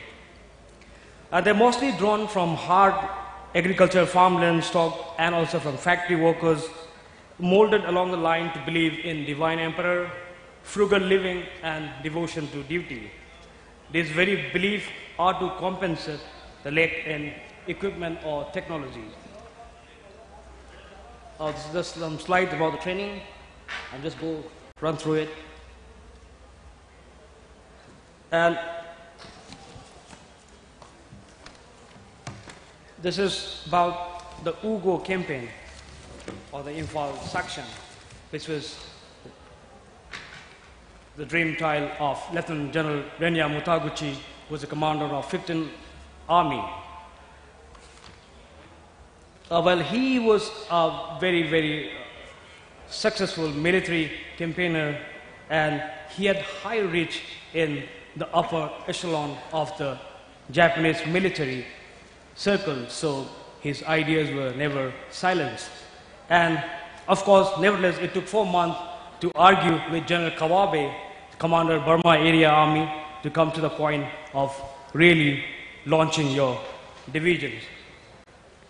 And this headquarters were based in Maemyo, or the present-day Pyongyang in Myanmar. So this is a typical map, a Japanese map, which shows you the Imphal in the center and Kohima in the north, with the river Chenwen on the right side. And from here, the Japanese would launch into 3 axes to isolate Imphal and, of course, to bulldoze Kohima. And the battle would last from 15 March to 9 July till the official order from Mutaguchi for the retreat back to Chenwen. And this is a typical map of the axis where the Japanese advanced into Imphal. You have the 31st Division cutting across from the northeastern thrust, and then you have the 15th Division launched just 30 miles down from Homelin on the Chenwen River to cut across Sangshak and to cut the only lifeline that we had, which was the Imphal-Kohima highway. Then you had the 33rd Division, which was the most elite group. They had a tank regiment as well, and they were supposed to capture Imphal by April 28, which was the emperor's birthday. So moving on. So as FES said earlier, that the Japanese had a few objectives of launching the Yugo. The first and foremost was a preemptive strike before the Allied actually move into Burma to clear them out, and rest was the same that Sir has already explained again. And so this is a typical terrain that we have there, and on the foreground, this is the mountain across to Myanmar, and this is the kind of terrain that you're going to fight for the next 3 months. And it is a vast tract of harsh jungles with all the tropical diseases all around.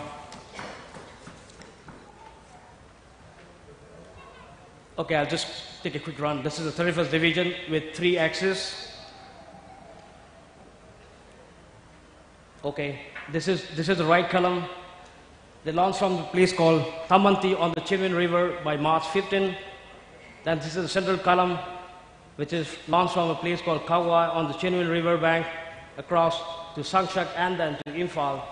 And then you have this, the left column, which is Miyazaki's Thai, which was launched from Homelin all across. And the typical picture of Chenwen River, which I was lucky enough to visit last July. And this is the 31st Division led by Lieutenant General Kotoku Sato, who is considered one of the most revered general of all time. And you have the picture of Miyazaki as well here. Then this is the 3 columns that 31st Division consists of. Okay, before they began the Yugo campaign, there was already intels coming in from the V Force and the G Force from all across the borders, and there were still patrol clashes with the Frontier Force and the V Force. And the actual reporting came by 5th March 1944, but I mean nobody's sure where the actual report went. So, but the British never knew that or thought that the Japanese would come across these mountains, which was considered impassable at all points. And this is the course of the battle. We'll just run through it. Some of the pictures from the Chivering Crossing by 31st Division.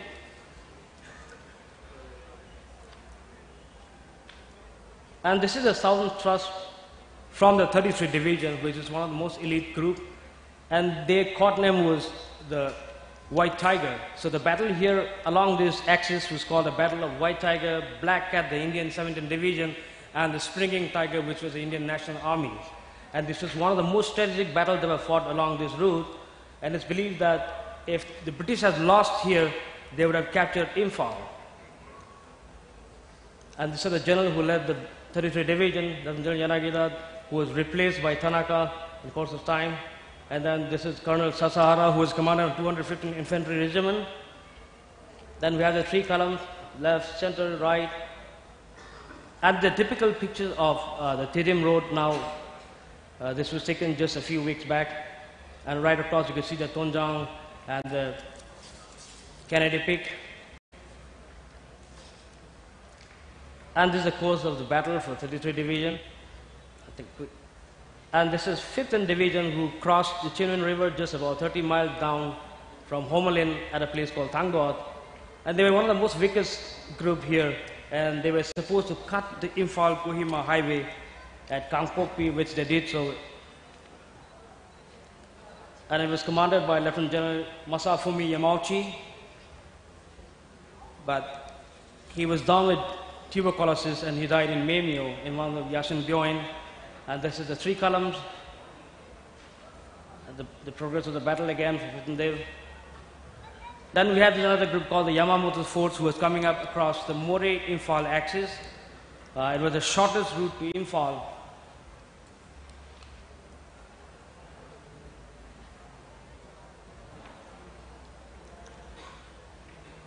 And the best part of this battle at around Technopole is that all the features have typical Mediterranean names. For example, you have this Gibraltar, Malta, Scraggy, Create East, West, Lentils. You know, it's really, really funny to have those names here. And that's the typical pictures of the access to Imphal at the moment. And if you see on the right, there's a bridge which was built by the Terry Gerwal Field Company back in 1942, and we are still using this bridge at the moment. Okay. And the conclusion is that Imphal battle, or the Imphal suction, became the largest land defeat for the Imperial Japanese Army. It resulted around 60,000 casualties, direct or indirect, following the battle. In spite of the gallant rear guard action, they couldn't hold the overwhelming British for long, finally surrendering in Burma. And thank you so much for your time.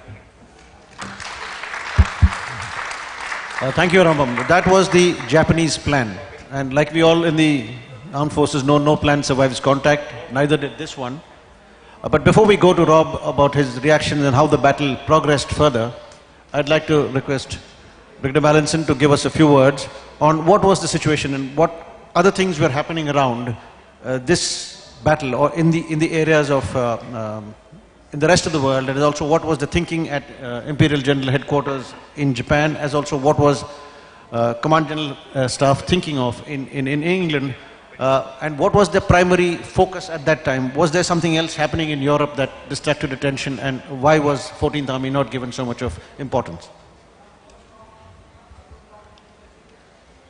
Those are big questions, which before I address, would like to make the same point that I've made in the two previous sessions that I've been in, just in case there's someone here who didn't hear it, and that is to say, it's wonderful to be here, and thank you for inviting such a strong British presence to your festival. I wrote a book called The Making of the British Army, which is about what things in its history really shaped the present British Army in terms of its thinking, its ethos, the way it does things, how it organizes and what have you. And it's not just a catalogue of history, because some things are important in history, some things aren't. They don't really change the price of fish. But I found really the biggest influence on, in many ways, on the shaping of the British Army of today was India. Both India, the place, because so many British troops served in India throughout the 19th century, right up to independence, and this inevitably shaped the way the army at home thought, because it was a rotation. And most senior officers in the British Army, certainly in the Second World War, had served in India at some time, all the great names. And the other side, of course, is the Indian Army itself, alongside which the British Army, British soldiers, had fought throughout the 19th century, and in the First World War, in all theatres, in France, in the trenches, in the Middle East, and of course in the Second World War. And you can't share that amount of fighting without giving and taking from each other best practice. And that, I think, is our unique shared military heritage. I say unique, it is. There's no other two nations in the world that has such a profound shared military heritage, military experience as Britain and India. It's a simple house, and therefore the Japanese mentality really at this stage was going on to the strategic defensive until they thought of something that could halt this otherwise unstoppable steamroller of the US Army, the US Marines and the US Navy and their air forces across the Pacific, island by island by island, slowly approaching the Japanese islands. So strategic defensive. So this was, as has been said already, something of an experimental gamble, if you like, to try to weaken this British Indian flank. But from the point of view of London, the point of view of the strategic direction of the war as a whole, what was happening at Imphal and Kohima when the Japanese offensive began was really, well, it was hardly, I won't say hardly noticed. It certainly was, of course, in the War Office, the reports coming back. The offensive had been expected. Strategic intelligence had said that there would be an offensive, but in detail that there was very little. So it didn't come as a surprise, but it didn't come as a worry to London, because it believed that any Japanese offensive would either fizzle out of its own accord because it didn't have the strength to go on, and in any case there was confidence in the 14th Army that they could deal with any offensive. After all, the Indian divisions had very much healed themselves with the help of Field Marshal Slim, as we've heard in the previous session, those of you who were there, and by the internal strength of the regiments composing these divisions. So there was confidence in the Indian Army. There was also confidence because we had sent out, the British had sent out regular reinforcements in the shape of the 2nd Infantry Division, which went to Kohima. And this was a wholly regular division. There were only one or two wartime embodied territorial army regiments in it. This was an experienced fighting division from France in 1940.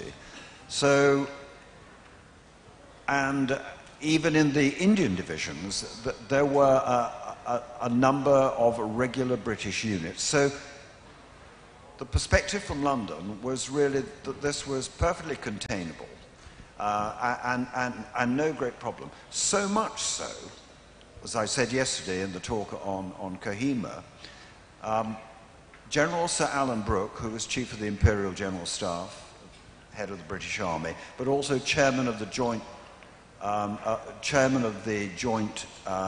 Chiefs of Staff Committee, and therefore, in effect, Prime Minister Winston Churchill's strategic advisor.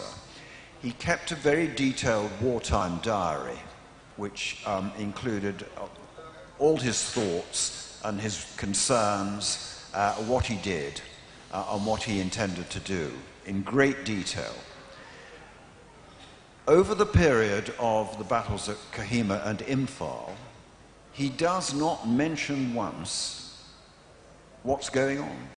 It clearly did not worry the chiefs of staff enough to talk about it, because he recorded in his diary what the chiefs of staff meetings each day discussed and what their concerns and decisions were.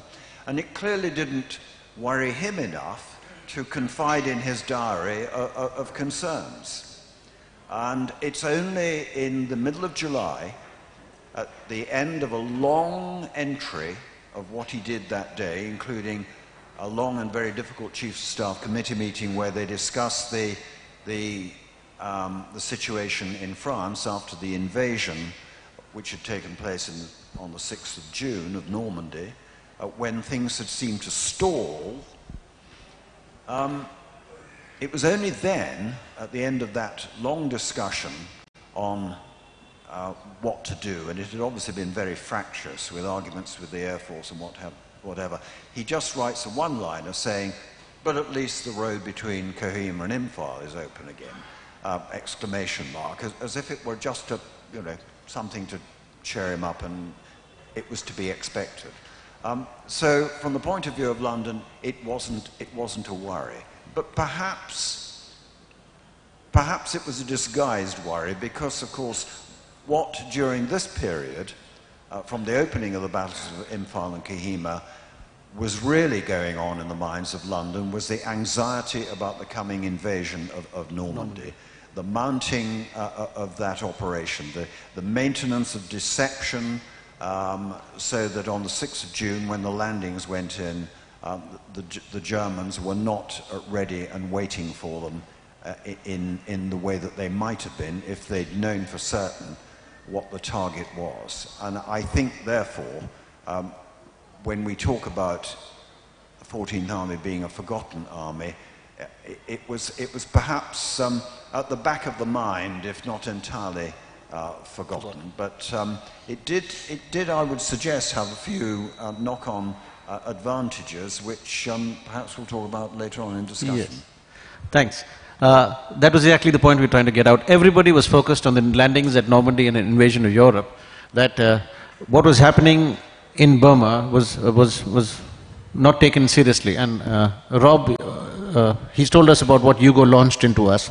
Could we go through the battle now very briefly along the spokes as you discussed? Certainly.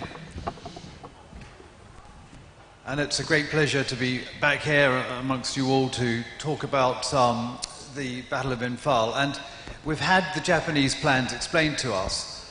As every soldier knows, of course, as von Moltke told us, no plan ever survives contact with the enemy. And that was exactly the case for the Japanese in 1944. And I'm going to just describe the course of the battle for you from the Japanese plans on the screen, and I'll point out the general course of the battle.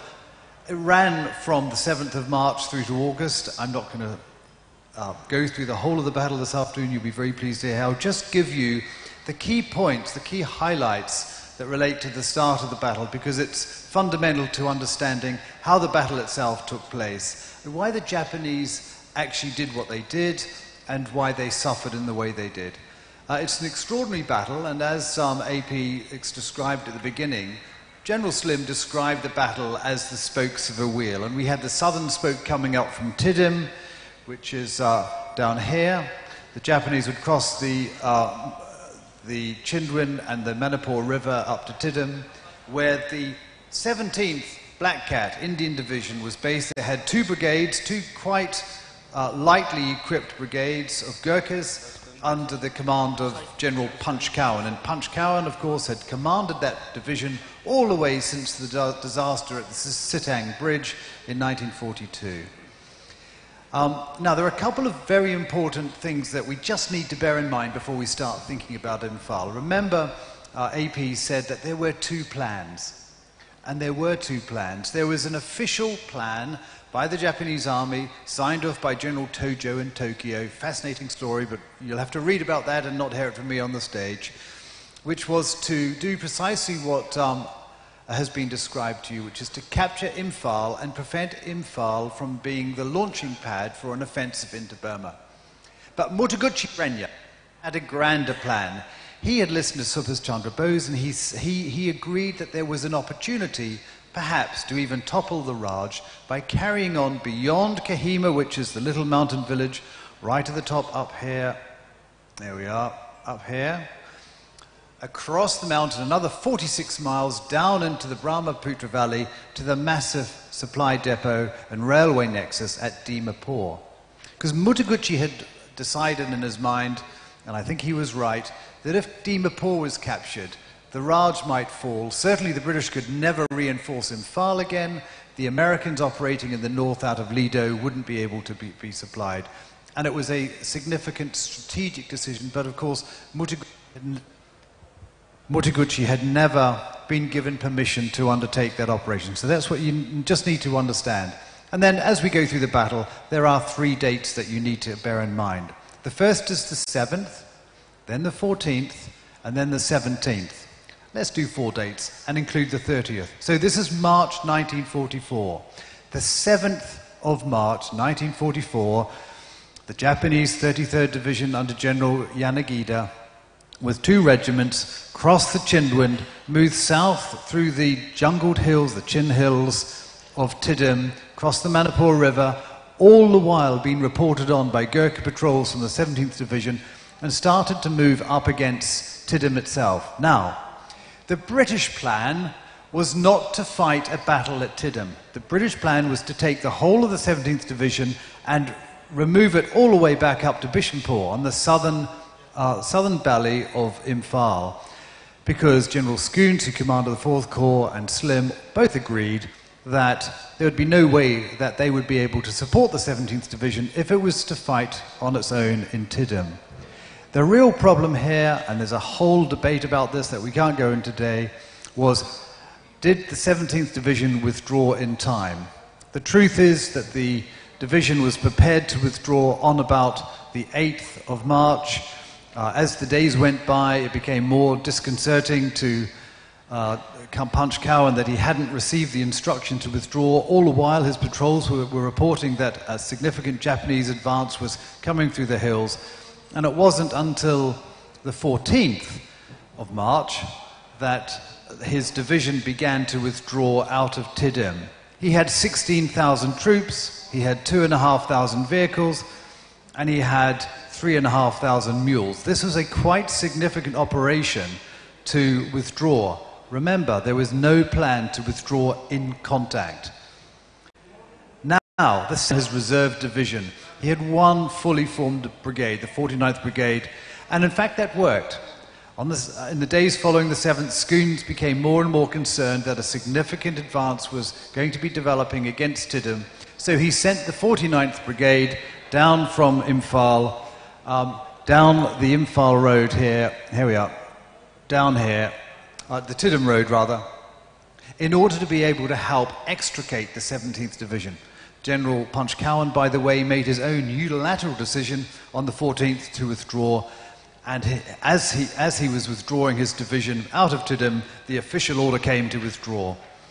So what he found himself in was a battle in contact, a withdrawal in contact rather, all the way up through to Imphal. Now the important thing is, as I said, the British had no plans to undertake a fighting withdrawal, because fighting withdrawals are very, very hard. It's very hard to maintain your morale. It's very hard to maintain control of a battle where you're withdrawing and you're fighting at the same time. It's very, very difficult. Very, very few occasions has it ever been successful.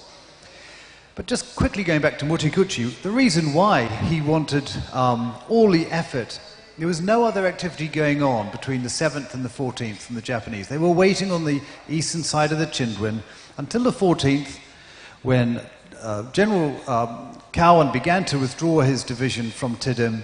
On the 14th began the major crossing of the Chindwin, as has been described earlier. And the 31st Division, way in the north, started crossing, aiming for Kohima. And the 15th Division also started crossing, as did Yamamoto Force. And Yamamoto Force, just if you don't know, each Japanese division had two generals, a lieutenant general and a major general. The lieutenant general was in command of the division, he was the GOC, and the major general was responsible for the infantry. Yamamoto was Yanagida's infantry commander, and he was given responsibility for placing pressure here at a place called Tamu, in order to build up the idea in the British minds that the major Japanese thrust was coming from the south and the southeast. So just to recap, the 7th, the Japanese started moving up into Tiddim.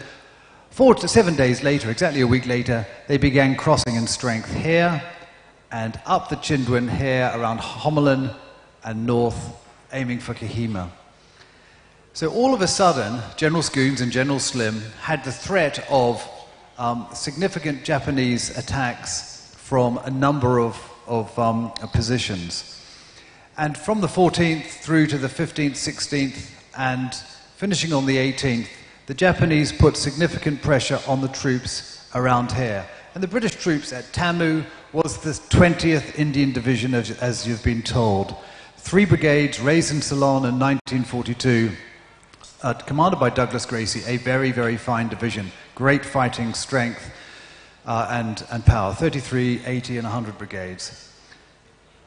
Now, the British only had a very small garrison, 1,500 men in Kohima, because they, according to Slim's plan, didn't believe that the Japanese would send any more than a regiment to Kohima, and then they would possibly try to fall on Dimapur.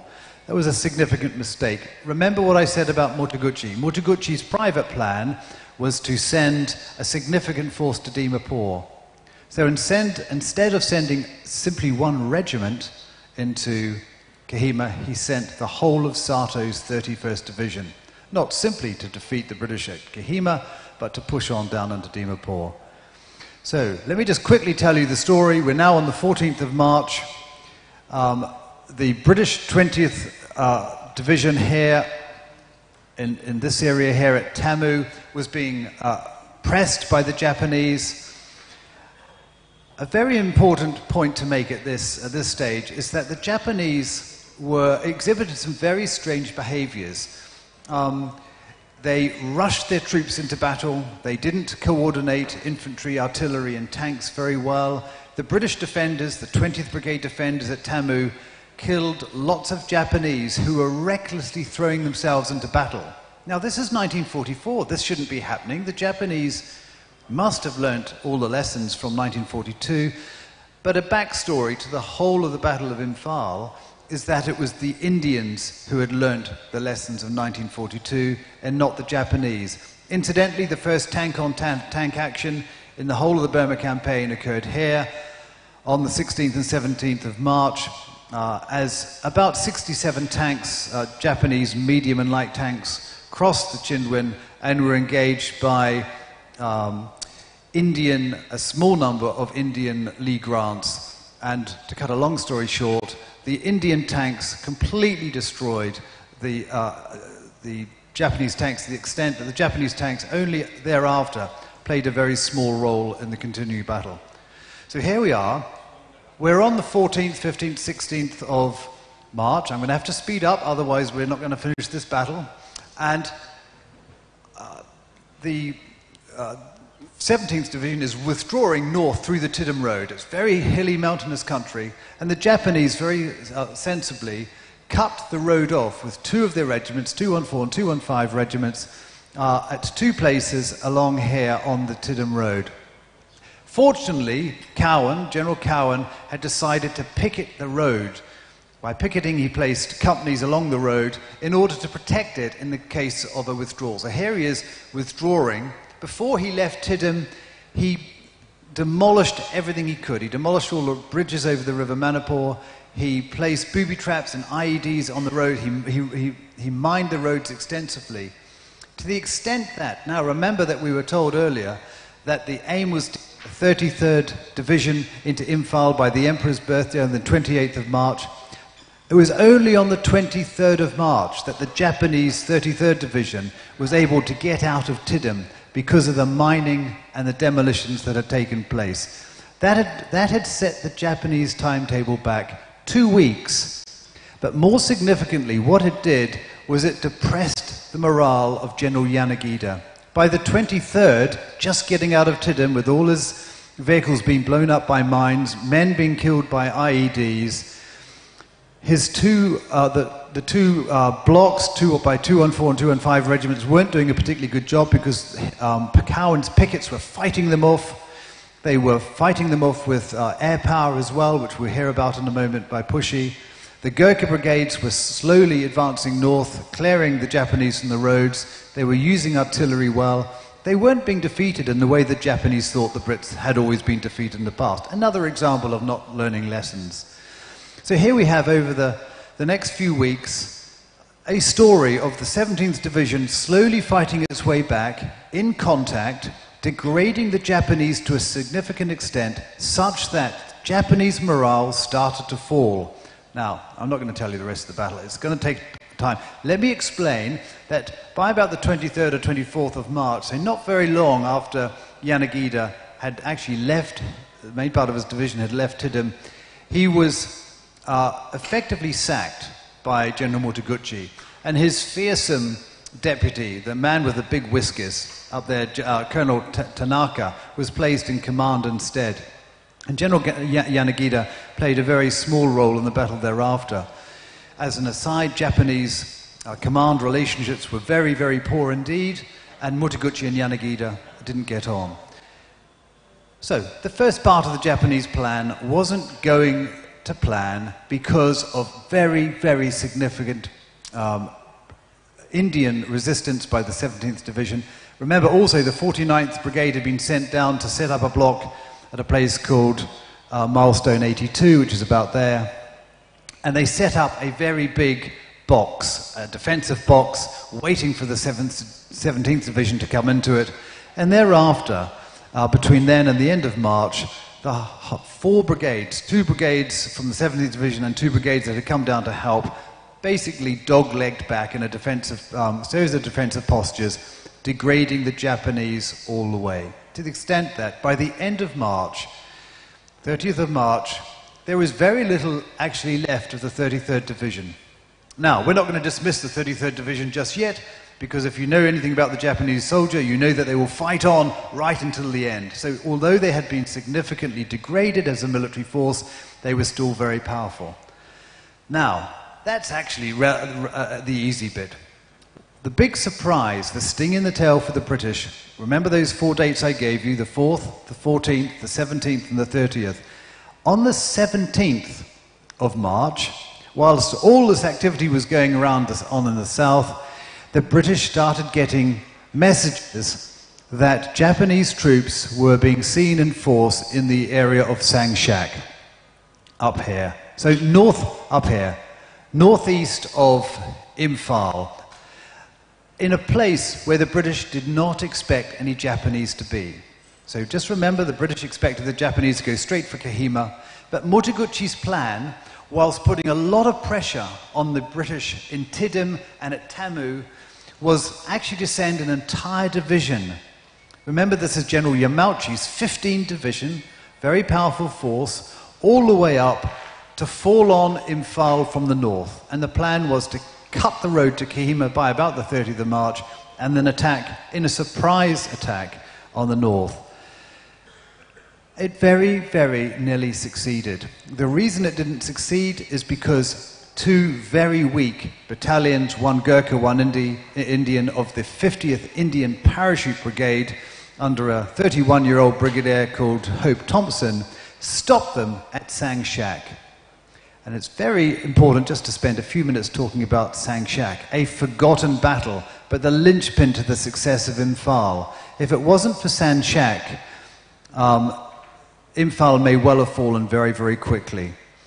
These two battalions were resting in the area of Sangshak. They weren't in defensive positions at all. They weren't expecting the Japanese to turn up. But all of a sudden, from the 17th onwards, news began of large numbers of Japanese coming through the jungle, through a road, across a road that the British knew about but had discounted. To cut a long story short, the Sangshak battle took 4 days. Virtually all of the 50th Indian Brigade, Parachute Brigade, was destroyed, but they caused about 1,000 Japanese casualties, held the Japanese up for 4 days, also distracted them from Kohima, so that when the 30th Division got to, Sato's division got to Kohima, it was short of about a battalion and a half of men, and had been delayed by 3 or 4 days. Just think of that, if you know anything about Kohima. The first Japanese troops got to Kohima on the 4th of April. If it hadn't been for Sangshak, they would have been there at the end of March, and it wasn't defended. Kohima could have fallen in a day. So that's the whole point about plans falling into disarray when the enemy is encountered. I'm just going to say one more thing before I sit down. After Sangshak, the 15th Division, Yamauchi's division, carried on very bravely in attempting to attack into the northern part of Imphal. And in a previous seminar we heard this morning about the Battle of Nungchigam, very famous battle with a very narrow ridge where Japanese tanks and, British or Indian tanks and Japanese infantry engaged 1,000 feet above the plain. Quite an extraordinary battle. That's as far as the Japanese got into Imphal in 1944 from the north.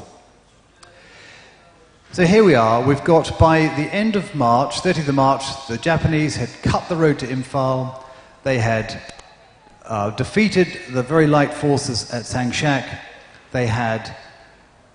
They were massing around Nunchigom. They were defeated at Nunchigom. But they started then, and they had got all the way up to Bishanpur in the south.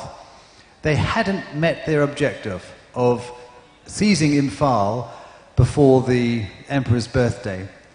And at that stage, the battle of attrition really began. This is a battle in which the Japanese settled down into defensive positions in the north and the hills between Nunchigom and Ukral and around Bishanpur, and they fought in those two areas between early April through to August. By the end of the fighting in July and early August, and when the Japanese were ordered to withdraw, they were eating grass. They had no food left. When they advanced on Imphal in March 1944, they carried food for 21 days. The expectation is that they would be able to seize what they described as the Churchill rations. British rations left for them as their enemy escaped, so they hoped. The one part of the battle I haven't yet described is the battle of the 20th Division on the Shenam Heights. Of course, as the Sangshak battle developed, Scoons in the heart at Imphal realized that he couldn't leave the 20th Brigade out at Tamu alone and unsupported. So he ordered Douglas Gracey, much to Douglas Gracey's annoyance, to withdraw his 3 brigades up the Shenam Road from Tamu to the Shenam Heights, which sit overlooking the Imphal plain, and to hold the Shenam Heights from the Japanese. Douglas Gracey did that. Again, it was a series of battles in withdrawal. And by the time that the 80th and the 100th Brigade had got up to the top of the Shenam Saddle and began to create defensive positions which would contain, or which would engage the Japanese all the way through to August, the 33rd Brigade went down into reserve in Imphal. So here we have the story of the Battle of Imphal. It didn't go as the Japanese had planned. Enormous casualties had been, Japanese had taken enormous casualties. They were completely surprised by the fierceness of the Indian resistance to them. It wasn't something they expected. And it created for the first time in the Indian Army something they had not experienced before. In all the fighting since 1931 in Manchuria and China, they had never experienced a formation losing its morale. Now this is very important. The Japanese morale around Imphal started to collapse. It didn't mean they stopped fighting, but they fought with a different sort of fierceness. And the fierceness that they engaged in now was a fierceness to die. And this is important that we all understand this. The attrition that began in April and followed through to May and June 1944 was a war in which the Japanese knew they weren't going to break into Imphal, but they wanted to die with honor. It's something that's very hard for us to understand, but it's the only way in which we can understand the fierce attrition of Imphal. Finally, and I will sit down after this, when the Japanese were defeated in those long battles in May, June, July 1944, and the remnants began to fall back, the basic estimate of numbers is something like this. The Japanese themselves think that about 100,000 men in the 15th Army crossed the Chinwan or was involved in supporting the three main divisions going into Kohima and Imphal. Probably about 60,000 fighting men with about 40,000 men in reserve. Of those 100,000 men, around about 60,000 died. So this was an incredible slaughter, a slaughter that the Japanese had never experienced before. And when it comes to questions, I'll just talk about the legacy later on and the impact of the Battle of Kohima in the Japanese mind today, because the Japanese regard their defeat by the Indians in 1944 to be their most significant defeat in their entire military history. So for that reason, India needs to be, in my view, appreciative, more than it is now, of the dramatic successes that its army achieved in 1944. And on that note, I'm going to hand back to AB. Thanks, Rob. That was a rather quick description of that long battle. And I like the way you brought out those 4 important dates. It now will stay with the audience for a long, long time. But it's important for all of us to remember that all this fighting was happening simultaneously on the circumference of that wheel and along the spokes of that wheel as they were trying to tighten in onto Imphal. All this time, the troops were asking for more ammunition, they were short of supplies, screaming for reinforcements, and yelling out for air support. A great significant role in defeating the Japanese was not only from the ground, but also from the air. Air played a vital role in disrupting Japanese attacks and concentration in the logistic columns behind. They say the Japanese army finally lost because it's not because they lost the will to fight, as Rob brought out, they just did not have the rations, they actually starved and could not fight anymore. Now that was the significant contribution of air to the operations. To dwell further on the operations by the Air Force, I'll hand you over to Pushpinder Chopra, who will talk of the air battle in Imphal. Thank you. I'll take that. Right. Those of us who were not here this morning, I'd like to flag something that happened in a session, same hall, very animated and quite passionate actually. It was about the air strike on Balakot, 26th of February this year. So we're talking something that happened 75 years ago, and it didn't last 27 hours. It lasted 15 months. So the point really is that air has always been a decisive factor in battles. Things have changed a bit. Balakot was just we'll show you. And the next morning, the other side said, well, we'll show you too. The whole thing was over in 27 hours, and whether any lessons were learned or anything proved, I don't know. But here I am to just talk to you about what happened 75 years ago during the battles for Imphal and Kohima. The air certainly took a major part in ensuring the defeat of the Japanese, and I'll now go to read some of my notes.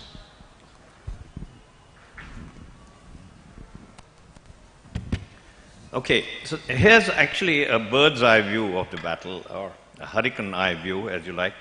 The air aspects of the battles for Imphal and Imphal. I'll do generally a two-part thing very quickly. First a general part and then what the Indian Air Force did. Very young Indian Air Force, and they cut their teeth in battle, and they were very sharp teeth. In fact, the squadron that took part is number 1 squadron, which we call the Tigers, and so they were called the Tigers of Imphal. Right, my colleagues have talked about the details about how the land battle played out. There are 6 airstrips in the Imphal Valley. 3 were permanent, and I don't know where this is.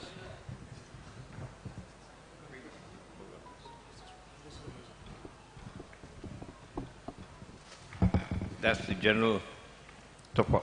You've seen much better maps. So I'll come, okay. This is the Imphal Valley. There were 6 airfields, airstrips. 3 were pretty good, and they were all weather, and the rest were a bit kacha, as you'll see some from the photographs I'm going to show you. They were surrounded by the jungles. Of the 6 airstrips, Imphal Main to the north was the most important. Then with Tulihal and Palel in the south, they were all weather strips. Smaller landing grounds were at Bangjing, Sampan and Kangla, all surfaced by virtually sacks covered with bitumen. At Imphal, apart from the 4 corps headquarters, were number 221 Group, Royal Air Force, while in the valley itself were 2 very famous squadrons who got together in the northwest frontier flying Wapatis, and then here they were in Imphal flying Hurricanes together. It was number 1 squadron of the Indian Air Force and number 28 squadron of the Royal Air Force. And they were both tasked for tactical reconnaissance and, of course, ground attack where opportunities lent itself. There were other Royal Air Force squadrons, but in Palel, 34 and 42. And there was 136 squadron at Sapam. And there were many other squadrons outside the valley flying multi-vengeance dive bombers. Now, here's an interesting aside. The multi-vengeance dive bomber was developed by the Americans, but they didn't want it. The US Air Force said, we don't want it. So it ended up with the Royal Air Force, the Royal Australian Air Force, and the Indian Air Force, and they were used with great effect. Okay. Of course, there was a lot of other air around, but outside the Imphal Valley, but I'll allude to them quickly. There were medium and heavy bomber squadrons with B-24s, B-25s, Wellingtons, and they went mostly in the Bengal area. And the first Spitfires were coming in as the Japanese started playing havoc with the underarmed or outperforming the Hurricanes then. So the Japanese had their own air there, the 5th Air Division, committed for air support. And those of you who are military aircraft buffs, you know there were Kawasaki Ki-48 and Mitsubishi Ki-21s, and then Nakajima Ki-43s, and then we had a lot of Zeros, and they were very good. So as the Japanese advance continued, the Indian 5th Division was flown in from the Arakan to enforce Imphal, and the Japanese aircraft were playing hell. They kept intercepting the Allied transport aircraft, and the Hurricanes were outgunned. The Spitfires were sort of turning the odds, and a sort of mini battle of Britons were fought over the Imphal Valley. Most of the dogfights were at very low level, especially over the Cobor Valley and the Imphal Plains, and the multi-vengeances were very vulnerable, but they did a fantastic job. There's a joke here. As an Indian Air Force guy was quoted, he says, as I was going down, I found the target going up. They were flying very low. Okay, so we carry on from here up to the fact that, don't forget also the United States Army Air Force was flying hundreds of missions over the hump to try to keep the Chinese in the war. And those aircraft had to be protected from the Japanese as well. air movements were very brisk, rapid in the Imphal areas. The aircraft were flying in troops and supplies and flying out casualties. And the Japanese kept trying to interdict these aircraft. Now, a very important part was, therefore, to destroy the Japanese aircraft on ground as they were interfering with the battles.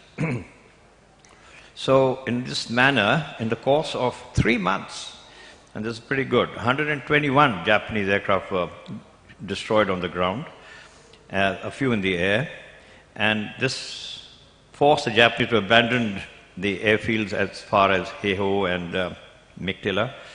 And so by the end of May 1944, the Japanese aircraft had withdrawn to airfields around Rangoon, so they were far away from the battle.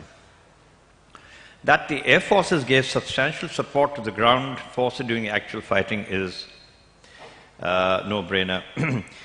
The Japanese advance towards Imphal via the Tamu and Tidim roads and towards Kohima through the Somra Hills and from Humalin via Ukhrul. So close air support was continuously provided with 8 Royal Air Force and Indian Air Force Vengeance dive bombers, while Hari bombers attacked the Japanese along the Imphal-Tidim road and tried to destroy the roadblocks set up in various places.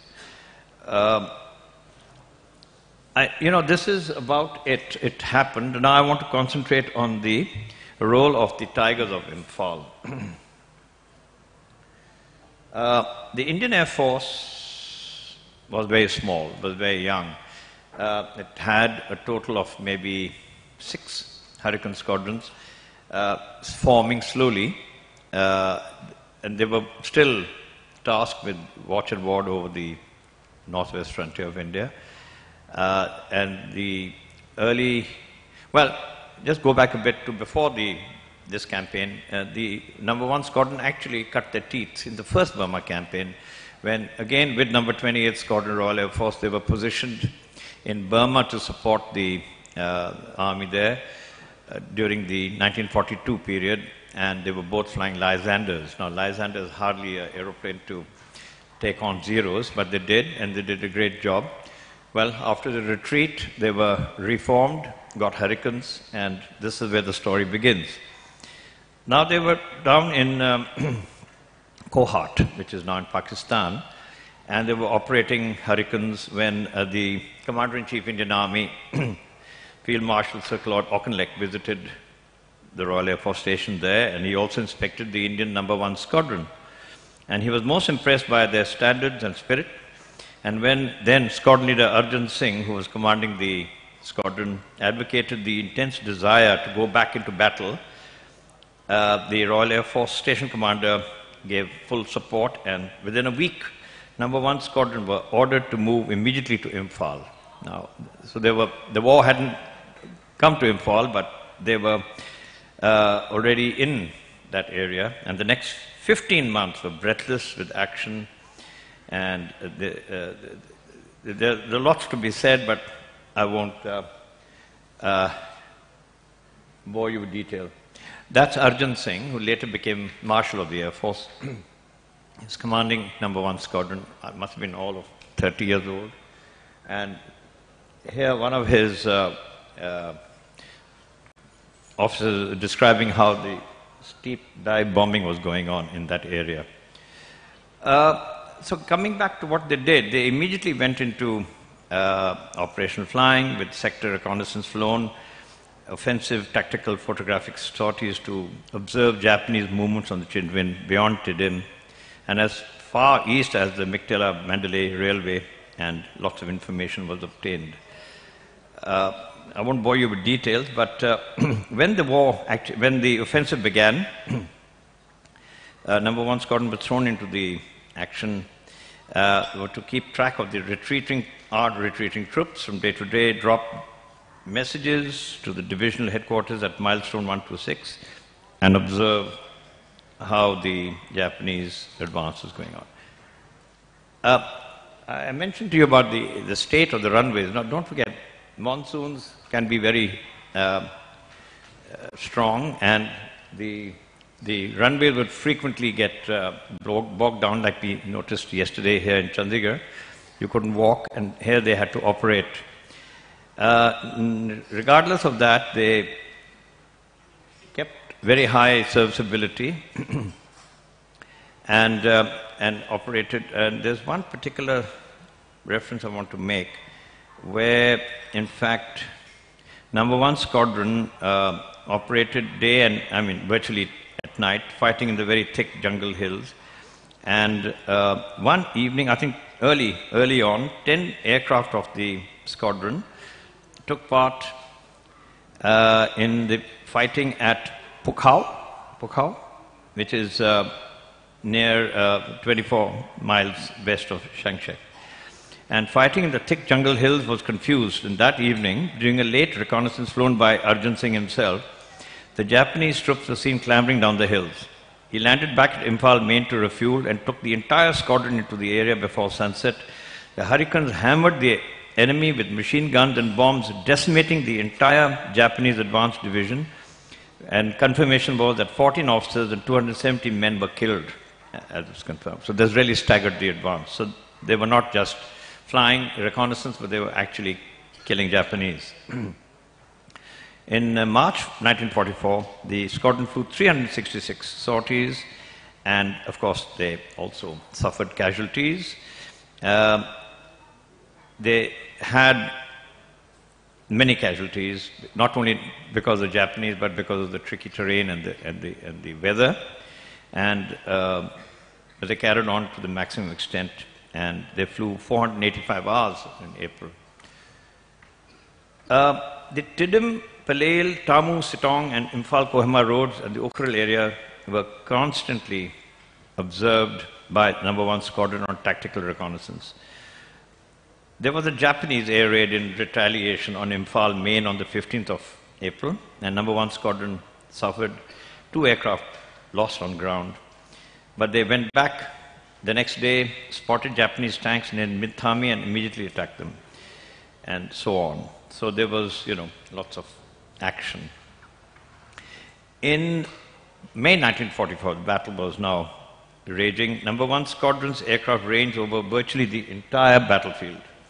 In the area northwest of Imphal, where the Japanese 15th Division was gradually being pushed back, and number 1 squadron flew many sorties to locate Allied troops and pin defense points of the Japanese. Similarly, in the Palel area. 1944, June, was a very trying month for, you see the state of the tarmac, or whatever you like to call it, and it reminds you of what happened here yesterday. The monsoon had created many difficulties. The runways were often waterlogged. Storms made flying hazardous. Clouds and rains hampered visibility, and returning pilots often found it difficult to locate their airstrips. Reconnaissance work anyway continued, but the sister squadron, number 28 Squadron Royal Air Force, were pulled out of Imphal in the course of June. I don't know the reason, but maybe logistics. But number 1 squadron then assumed the sole responsibility for tactical reconnaissance in this vital area, flying hundreds of sorties, taking photographs, special tasks, weather reconnaissance, all in the face of adverse weather. If you've been to Assam area in winter, in the monsoons, you know what I'm talking about. Meanwhile, the Hurricane 2Bs were replaced by the Hurricane 2Cs, which had 20-millimeter cannon, and carried out some very effective ground attack.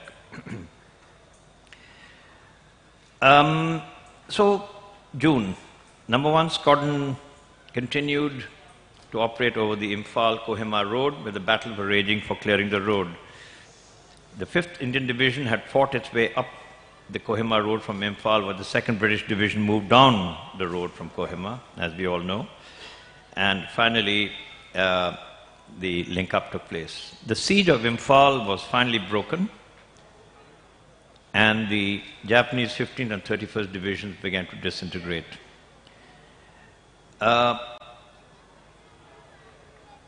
Although the opening up the Imphal-Kohima road didn't stop number 1 Squadron Hurricanes being involved. in addition to their tasks by doing reconnaissance of the Japanese lines of communication and staffing their retreating troops. The main effort was in the Ukhrul area. You see the saint. And where the hilly jungle terrain made observation very difficult. And the Tamu, Tahan, Lungshong roads came under constant observation. So the Japanese are broken, and the Allies are advancing, and the Indian Air Force Hurricanes and the Royal Air Force Spitfires and other aircraft are moving ahead. That's, I think that's the RAF, the AOC headquarters India, Air Commodore Proud, with number 1 squadron and squadron leader Arjun Singh, visiting the unit. Now the last is the best. Impressed by his leadership in war. I mean, Arjun Singh's leadership had a distinct style, quiet courage, no flamboyance, firmness with a ready smile. After the Japanese had been thrown back, in a great and magnanimous honor to him, and indeed the very infant Indian Air Force, Lord Louis Mountbatten personally flew to Imphal, and in the presence of Air Chief Marshal Sir Richard Pearce and the assembled tigers of the airfield, he pinned the Distinguished Flying Cross on Arjun Singh's tunic. They celebrated, of course, but it's not what you think. They only drank tea. And in the words of Mountbatten about Arjun Singh, all he said is he had done a great job. That's my amateur way of telling you where the airfields were. And they still exist, and I think my friend Bobby, there are 2 airfields in the Imphal Valley. One is the main one where you can fly out of Delhi every morning. That is Tulihal Airfield. Yeah. Thank you. That is Tulihal Airfield. Thank you so much, sir. The Indian National Army also took part in this battle, and no account of the Imphal battle will be complete if we don't mention the small but minuscule part that they did play in this battle. The 1st Division of the INA, comprising of the Gandhi, Azad and Subhash brigades, totaling about 6,000 men, participated in the battle. There were also small groups called Bahadur groups, which were basically special task groups ranging from about 100 to 150 men, who moved around with the Japanese divisions and acted as guides or as propagandists ahead of them in the jungles of India.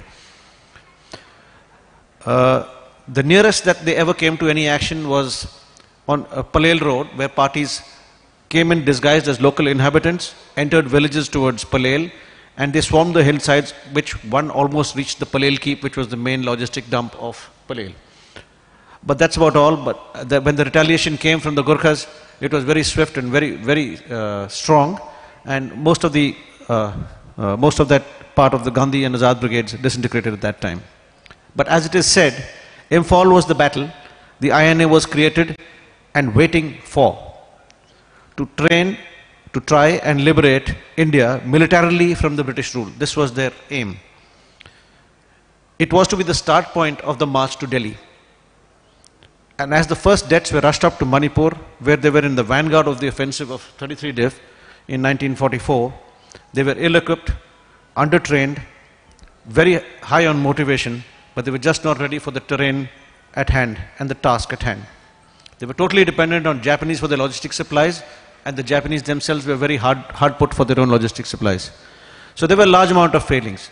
Today, at Mairang, there is the INA Memorial, which is the only INA memorial in the world, which stands there, and that's a spot where the planning was done, is still preserved.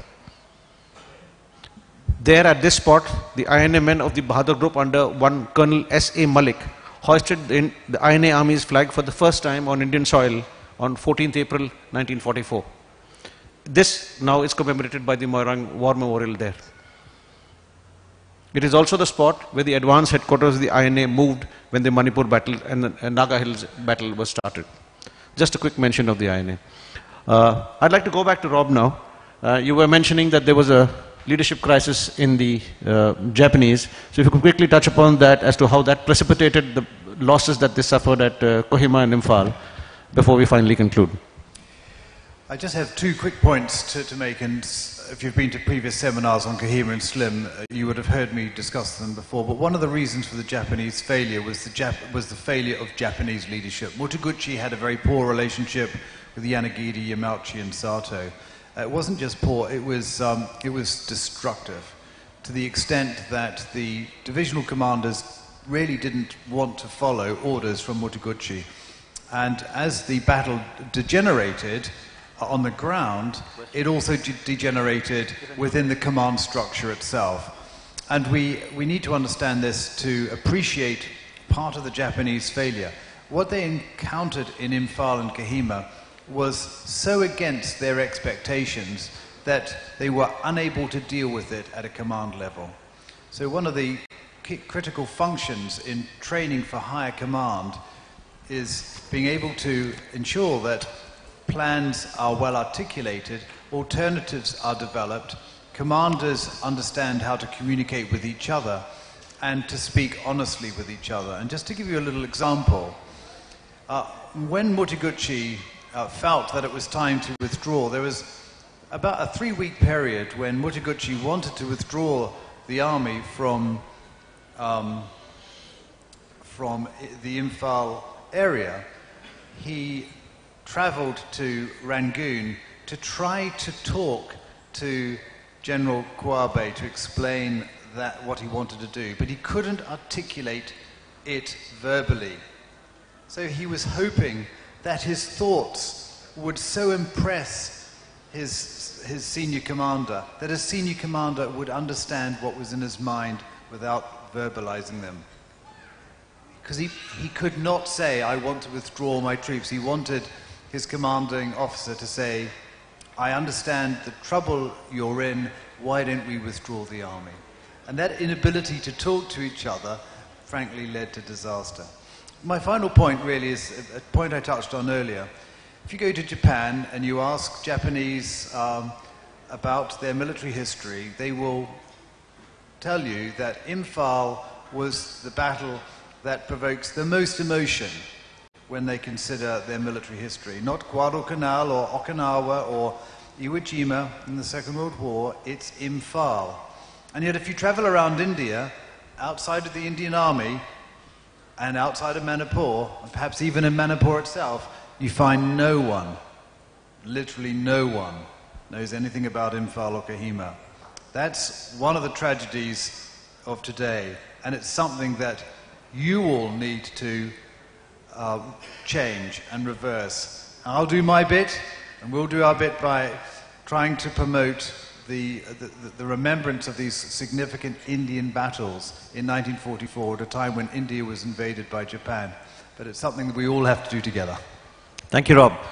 With that, I'd just like to conclude by saying, as Rob brought out, when we started in 1939, entered World War II, the Indian Army was about 300,000 men strong.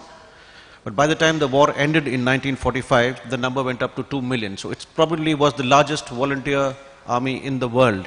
And during the Second World War, it was the largest volunteer army that participated in the Second World War. And the only place the Second World War was fought on Indian soil was in Imphal and Kohima. So that's a huge, huge thing. I think we must all commemorate both the battles of Kohima and Imphal. We've had 2 wonderful discussions yesterday on Kohima, today on Imphal, and a discussion on Field Marshal Slim. The 75th year of the commemoration of the Burma campaign is something which we use to pay tribute to the people who fought both the armies, the Japanese, the British, the Indian, and the various other races which came in and fought here at Kohima and Imphal. With that, I'd like to... Yes. And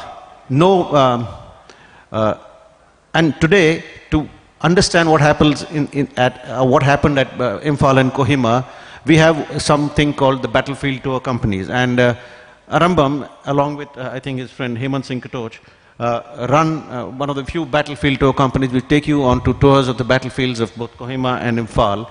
And it's, I think, a really wonderful initiative which needs maximum support. He has a large amount of Japanese subscribers who come there to see the land where their ancestors fought so bravely and perished. And I think that this is something that we should also promote, and all the best to you, Ramam. I'm sure your venture will do very well. With that, I think we'll come to the end. Thank my panel.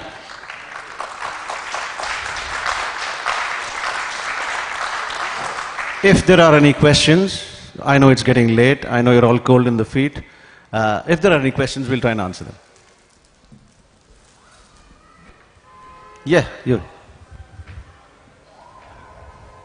I wanted to ask this question in the last session, but let me take this opportunity now.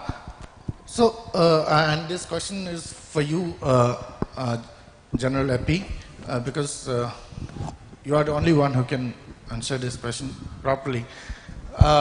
Because it is related to the Indian Army. Now, in the present day, what I feel honestly is the young generation of Indian Army officers hardly know about the significance of the Battle of Imphal and Kohima. They might have heard about it from their regimental diaries and then in the officers' mess from the battle honors, but they don't know the significance. I have seen my friends who are serving in the Indian Army. They hardly know about it. So, but we need to know them, as you already know. But but what do we do about this? What do you think about this? Thanks. I think I started off this presentation saying that this was the only battle that actually in World War II that touched the shores of India. The only battles where Indians fought Indians, with the INA being on the Japanese side and with the Indian soldiers being on the part of the British and Indian Army. It is the only place in the world where Indians fought Indians. It's a very significant thing. It's something which should draw attention of every Indian, and be it pride or be it just learning from the mistakes of jungle warfare made by the Japanese, and we did make some mistakes too. I think it's a very important battle. But to set the record right, we do study the battles of Kohima and Imphal. They are part of the promotion examinations. They are part of the Defense Services Staff College entrance examinations, Field Marshal Slim's biography, and the Burma campaign, especially Defeat into Victory, was, I can personally say, my battle study when I appeared for Staff College. So yes, it is part of that professional study that happens, but are we doing enough? I agree with you. I think we need to do much more. It's not just in promotion examinations and in competitive examinations that you need to study about these battles. You have to take a certain kind of pride, a certain kind of belief that our army started off believing in itself and grew, as just like Brigadier Allan Mallinson brought out that regimental system, the Indian and British Army regimental system that came from there, and that belief that we fight for the regiment. The flag of the regiment is the most important. I think that was the one thing that brought us in. And while it was so, what you're saying was so about 10 years ago, not so much now. I think books like the one by Rob Lyman and the studies that we are doing now, and the battlefield tours which are started happening about 4 or 5 years ago, are bringing these battles, though long ago, bringing them fresh into everybody's memory. So as the generations progress, I'm sure we will study more about these, and there's much more to be done, and I think there's much more being written. I'd like to add to that. I think there's a lot more that I keep saying we, in the British Army. I left ages ago, but still think of myself in uniform. You know, so much of what we've heard today got into the ethos of the British Army through Slim, and funnily enough, it'd be worth digging back to find out where it came from, to reinforce the ethos, if I'm making sense there. And I think that it is coming. The 75th anniversary has helped a lot, but also it's one of the, as I said yesterday when we talked about Kohima, one of the perverse effects, one of the benign effects of the otherwise perverse business of the British Army getting smaller is, as the regiments have amalgamated, the experience and the pride in the resistance in these battles that certain regiments of the British Army took part in has been brought into the new amalgamations, so regiments that had never really considered Kohima and Imphal at all because they weren't there now find themselves in the amalgamated regiment to have had antecedents who were there, and so the regiment becomes of interest. But really, just to finish quickly, the final value, as it were, of Kohima and Imphal to the story of the British Army today is that, as I said yesterday, it reinforced in the minds of the chief of the Imperial Staff in London and the political masters in London that Slim was a general of considerable ability. When in 1945 war was over, Slim was actually straight away fairly quickly forgotten. He was sidelined in a teaching job almost, running the Royal College of Defence Studies, and then he came to retire as a Lieutenant General and made second in command of the new nationalised British Railways.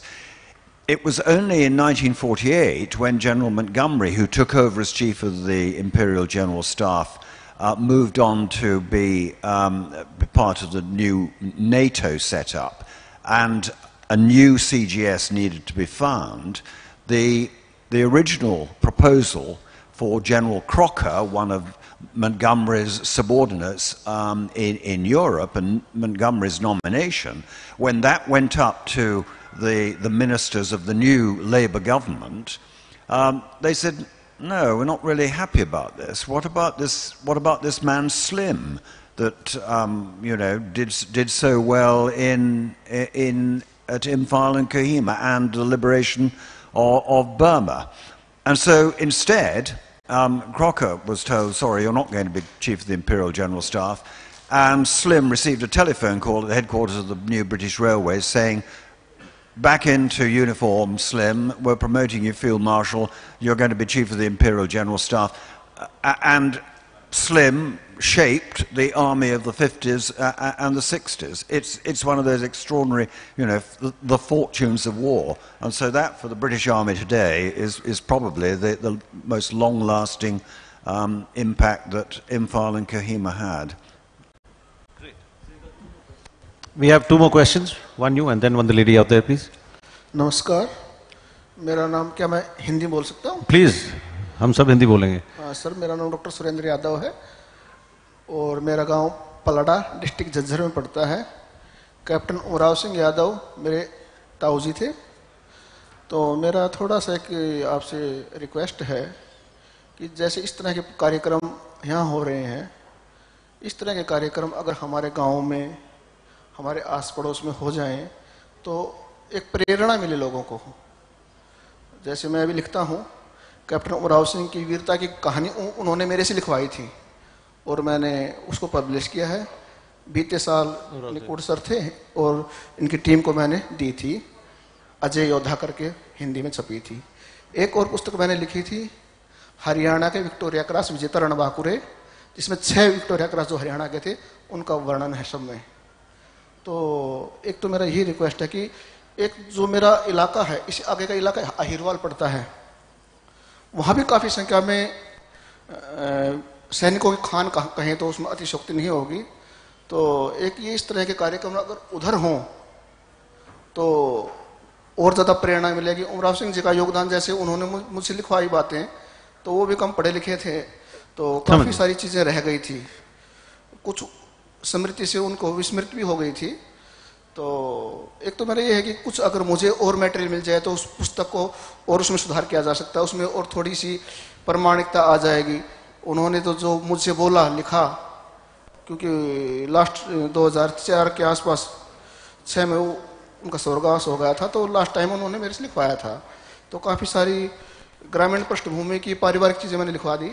इतने लंबे विचार के मैं पहले से अपना नाम भूल गया. मैं पहले सर, मेरा डॉक्टर सुरेंद्र यादव नाम है. डॉक्टर सुरेंद्र, आपने बहुत अच्छा पॉइंट सामने लाया है कि हमारे जहाँ से हमारे फौजी, हमारे सैनिक और हमारे अफसर आते हैं, उनके इलाकों में इतने कहानियाँ हैं लिखने योग कि आप जैसे लोग आगे आए और आपने उनके कहानियाँ हम हमारे जैसे युवकों तक पहुँचाया।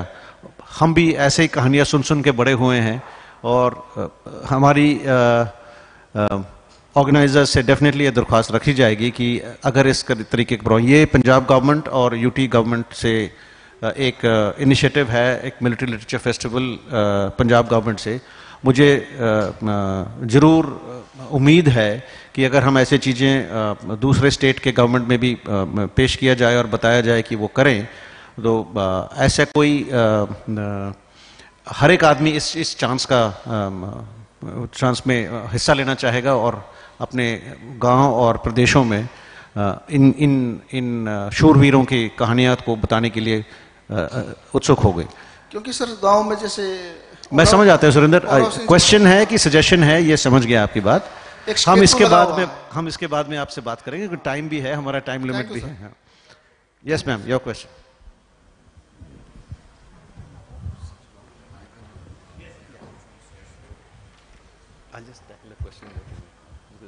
Good evening, I'm Dr. Devyani. Not really a question, but an answer to your query as to how we can raise awareness about this battle, which is so important for us, and a lot of people don't know about it. So I'd also take this opportunity to highlight that my uncle, Major Risal Singh June from the 9th Jat Regiment, was martyred in this battle.